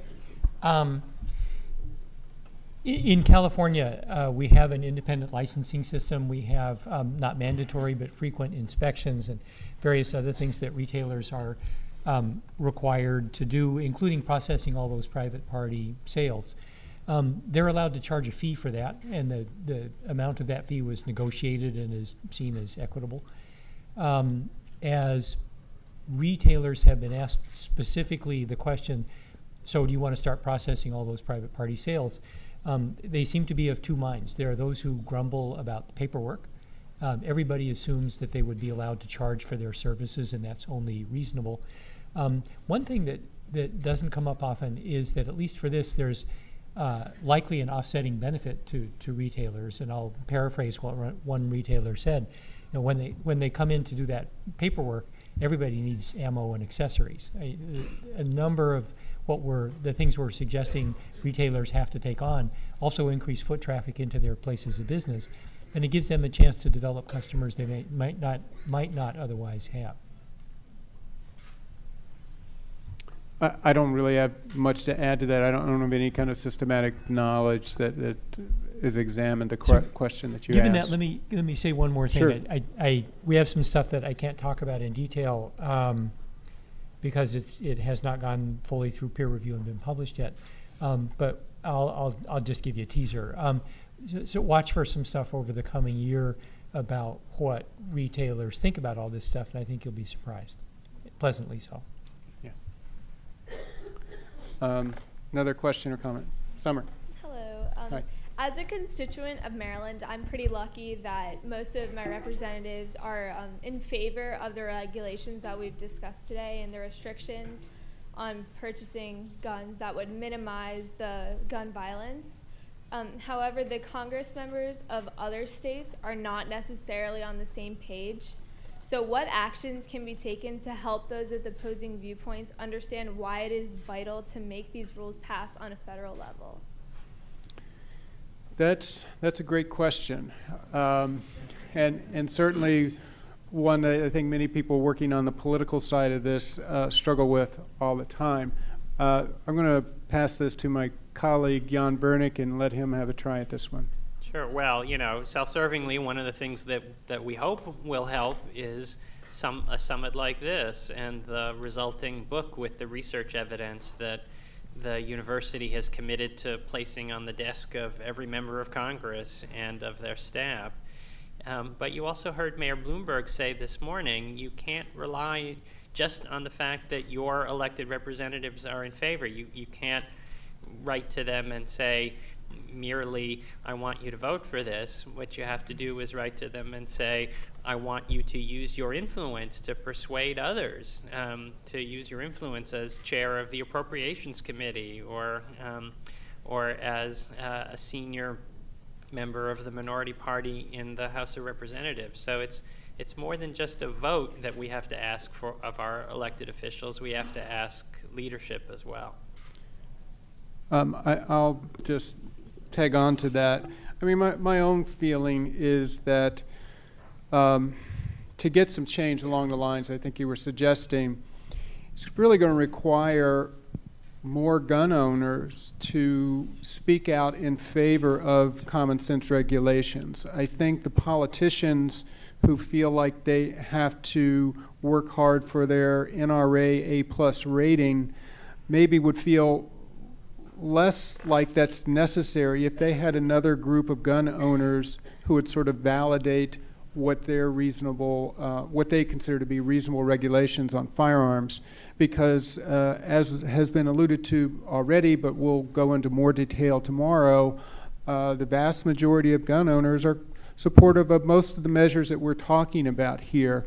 And I think that's the most critical thing is again, a politician being able to say that they are doing something that the gun owners agree with because they don't want to alienate gun owners who vote. I had a question. I just saw a documentary on Saturday called The House I Live In. It's about the war on drugs.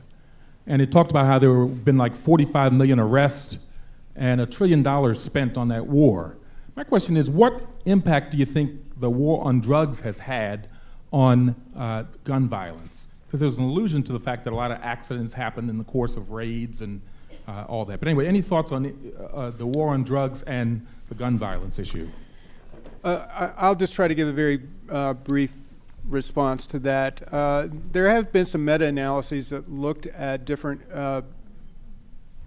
anti-gun trafficking types of interventions by law enforcement. They show that more often than not, they lead to harmful impacts, meaning more violence. There are better ways to go about addressing an illegal drug problem than the way we've tackled it thus far. I think maybe the most important thing is it connects to what we're talking about today with respect to guns and illegal gun markets is for people to really understand that even though some of the individuals might be the same individuals who are engaged in a illegal drug enterprise as well as the illegal gun side, those markets are very different, as Anthony indicated, and the data suggests that whereas the law enforcement interventions focused on illegal drugs have had often counterproductive outcomes, invariably the efforts to disrupt illegal gun markets have had the opposite, that it's reduced the flow of guns to criminals. So they're different markets. They're different. You know, I don't want to go into a seminar on sort of microeconomics, so I'll stop there. But I don't think people who are skeptical or question the war on drugs to think that, oh, well, that means we can't go address the illegal gun market. I think they're different things, and you get different outcomes when you approach it. Daniel, can I add something? Yeah. I'd like to add something to your question. When I started with the ATF, it was in the mid-'70s, and at the beginning I worked a lot of undercover trying to determine where the crime guns were coming from. And at that time, I found that most of the crime guns that I was buying undercover were secondary market guns. They weren't new. They were banging around for a while. Some of them were stolen because they had been reported stolen, and others could have been stolen, but they might not have been reported correctly. So in any case, they were older guns, secondary market guns.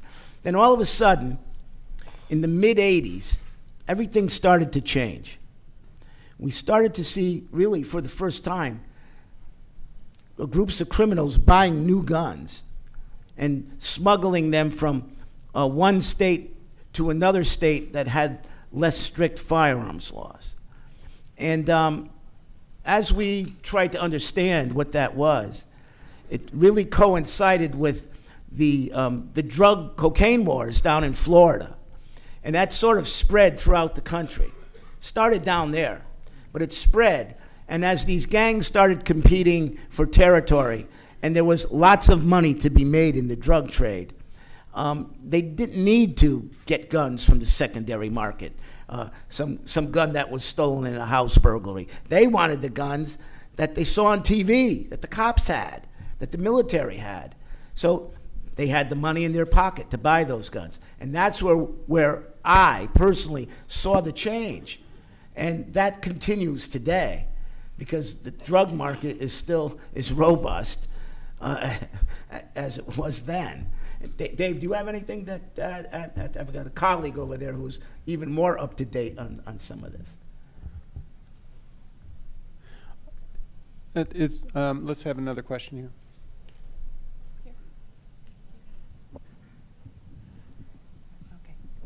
Hi, thank you. My name is Nancy Robinson. I'm from Boston, and I want to know, I'm picking up on something Professor Braga said about how new guns are disproportionately recovered in crime.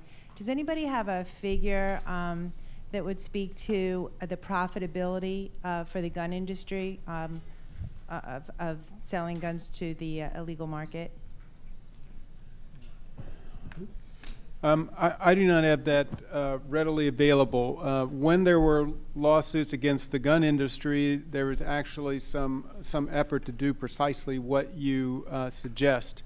So that information is findable. I frankly don't have it. Garen or Anthony, do you? Yep, so we'll make this collaborative problem solving.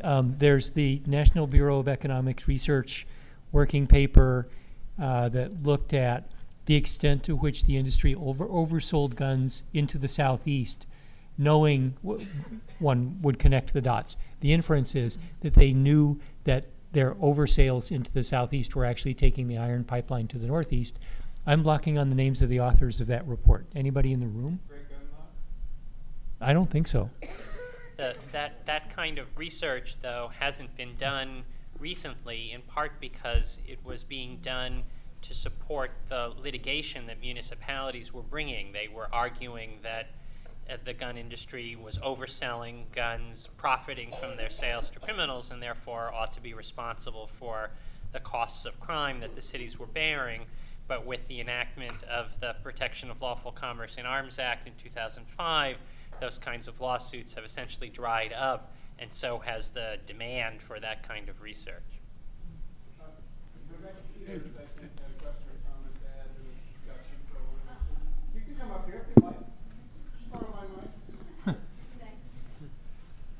Hi, just I was involved with some of the litigation against the gun manufacturers, and the research that we commissioned for that litigation showed that up to 22% of some manufacturers were relying on up to 22% of their output going eventually into the criminal market. Yeah, that research became impossible once the access to the data was stopped. Thank you, Rebecca. Daniel, just a quick question. Yeah. Do any of you know whether there's been any effort on a grand scale to mobilize through training or scripting frontline officers, deputies, and troopers to do more in this effort? So say a little more. So training frontline officers to get involved in addressing the illegal gun market? Is that what you're saying? Yes. Are they asking questions about guns, the right kinds of questions?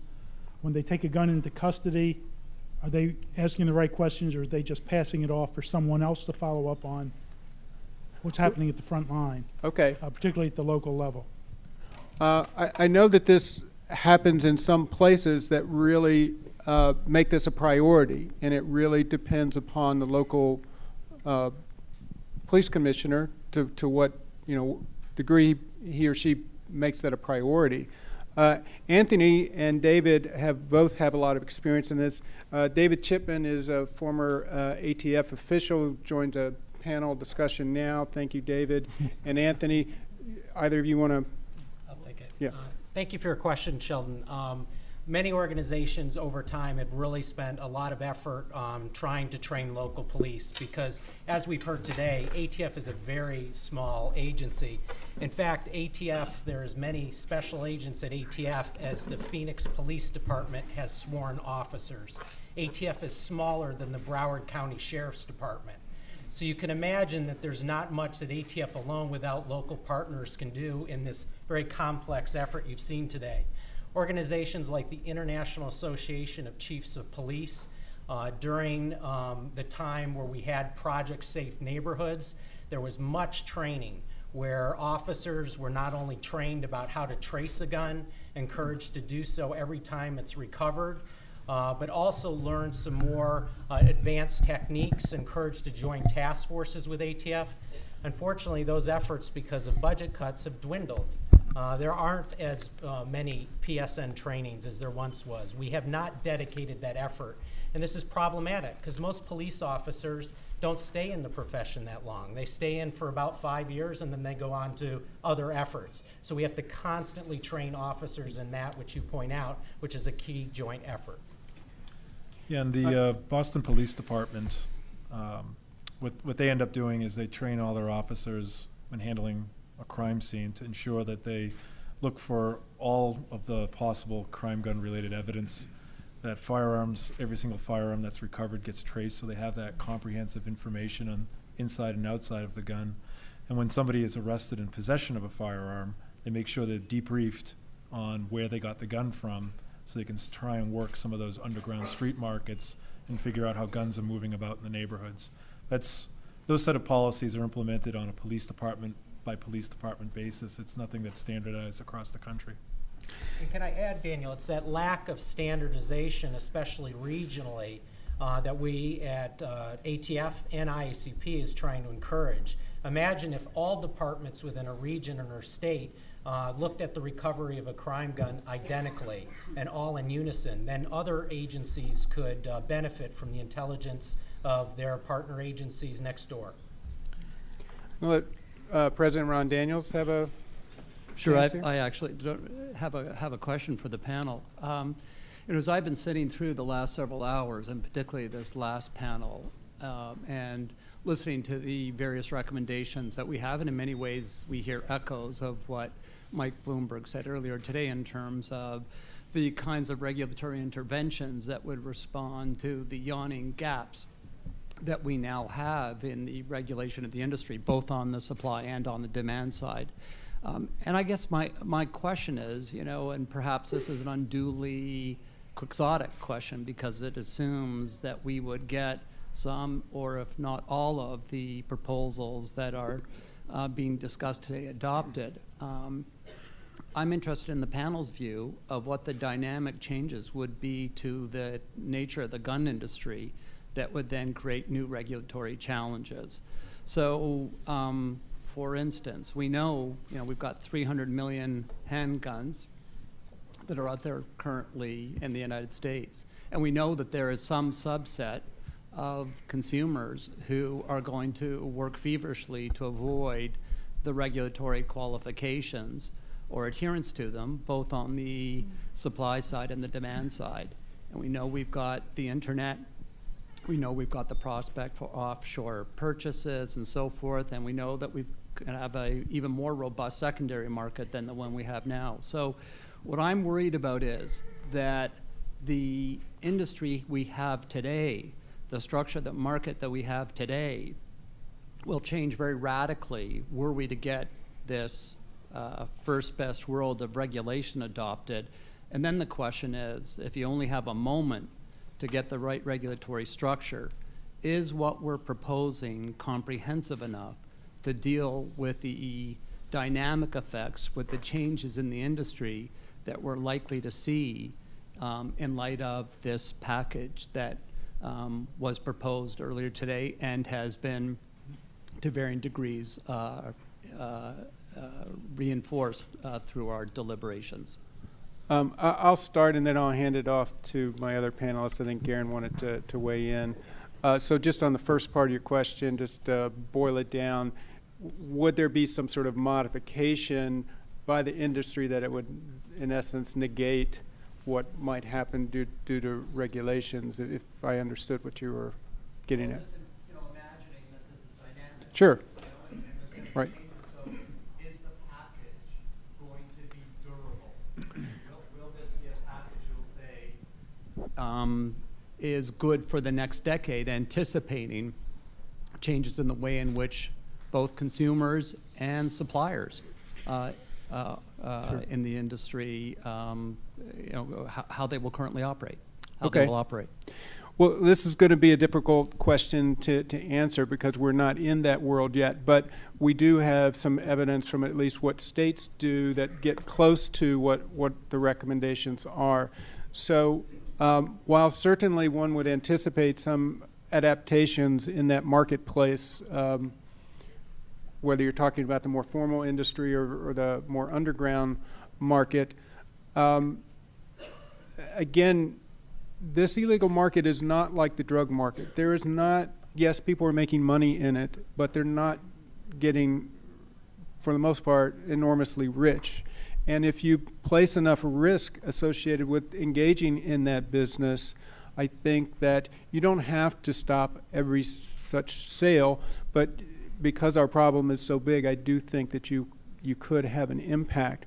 I think many of the things that are being proposed in terms of federal reforms, where we're talking about universal background checks, in terms of having better laws to go after straw purchasers and traffickers. To me, the pattern of evidence from research that I reviewed earlier anyway and have conducted suggests to me that that it would be effective. I mean, the current, state by state kind of system gives us some impact, but you get so much more if you could actually institute that on a full federal level. So I'm reasonably optimistic that you could disrupt illegal gun markets, make it harder for criminals to get guns, and I think that there's a wonderful study that was led by Phil Cook that Anthony Braga is a co-author on, that looked at the underground gun market in Chicago and found something very surprising, which was that it's not nearly as easy to get a gun in this underground market than many people believe, and that is due in part to some of the law enforcement procedures that were just talked about. Chicago Police Department really has focused on guns for a very long time in a very aggressive way, and that seemed to play out in the study of that underground market. So I'll let Garen finish up on that. Thanks a lot for bringing this up. I've heard two things today that I think we've not done a very good job responding to, and you've mentioned them both. We all trashed Brady for not going far enough. It left out the private sector market, blah, blah, blah. I don't think we know if the things that we are proposing go far enough or not. And a continuing concern that I have, and I'll speak only for myself, is this. Have we been self-trained for so long to think so little that now we're not thinking big enough? I am capable of thinking much bigger than this, and Steve and others have heard some truly radical proposals that I don't think we'll get there. Let me come back to the basics and a public health approach, which insist, among other things, that much be done at the same time so that we don't squeeze a balloon in one place only to have it pop up in another. And I think an array of complementary actions are being proposed here that would make it fairly difficult even for a malevolent industry, which I do not think we have. I think we have an essentially amoral enterprise interested in maximizing profits and minimizing liability, would make it difficult even for a malevolent industry to thrive in illegal commerce. I'll point to a couple of examples. One is that in the early 90s, the number 1, number 3, and number 5 maker of semi-automatic pistols in the United States were all makers of Saturday night specials. They were all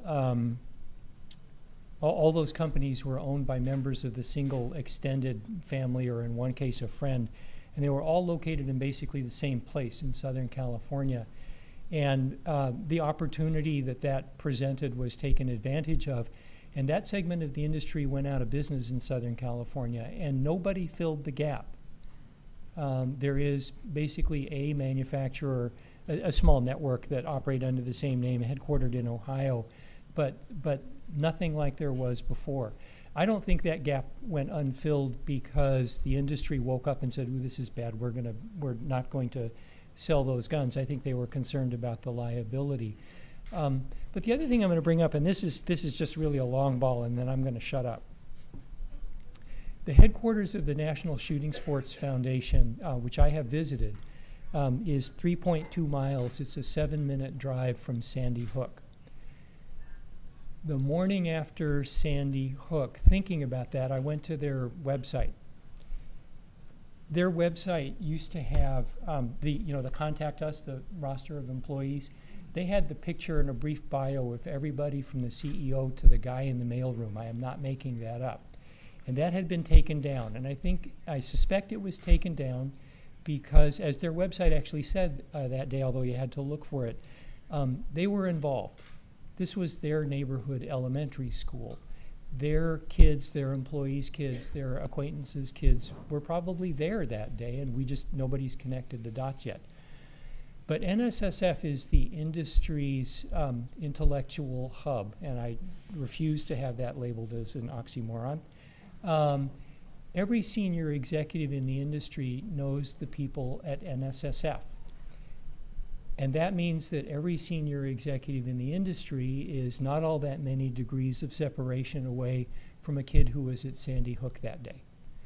And this is all just me looking at geography and the structure of the industry. Nothing has been said. But I suspect in ways that I certainly at least do not know, this may be yet again a unique event. And I'm bringing this up at some detail now because I'm hoping there's somebody in the room who does have an in with the industry, because I think there's an opportunity we might be able to say, this was in your yard. You need to help on this one. I'd like to add to your question too, and this comes from my own personal research, 25 years investigating gun trafficking cases, and the frustrations I saw under this current structure in trying to do that. If we had a format where there was a criminal background check required on any transaction, these photos of people lingering outside gun shows, transferring guns, they'd have to evaporate, because me as a law enforcement agent would know immediately that a crime was afoot. The problem we have now is to perfect a dealing without a license case, you have to assemble your forces 10, 20 times, make buys over a period of time.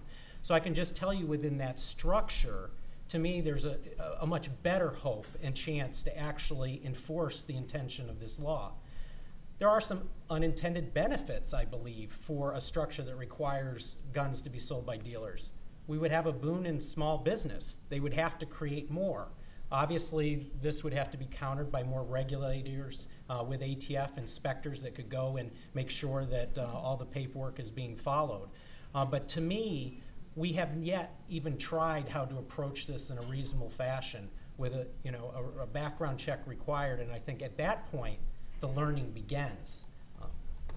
I think that's a great point to end on. I want to thank my fellow panelists here and for your questions. We're going to take a 10-minute break, so if folks can be back at 3:56, we'll resume.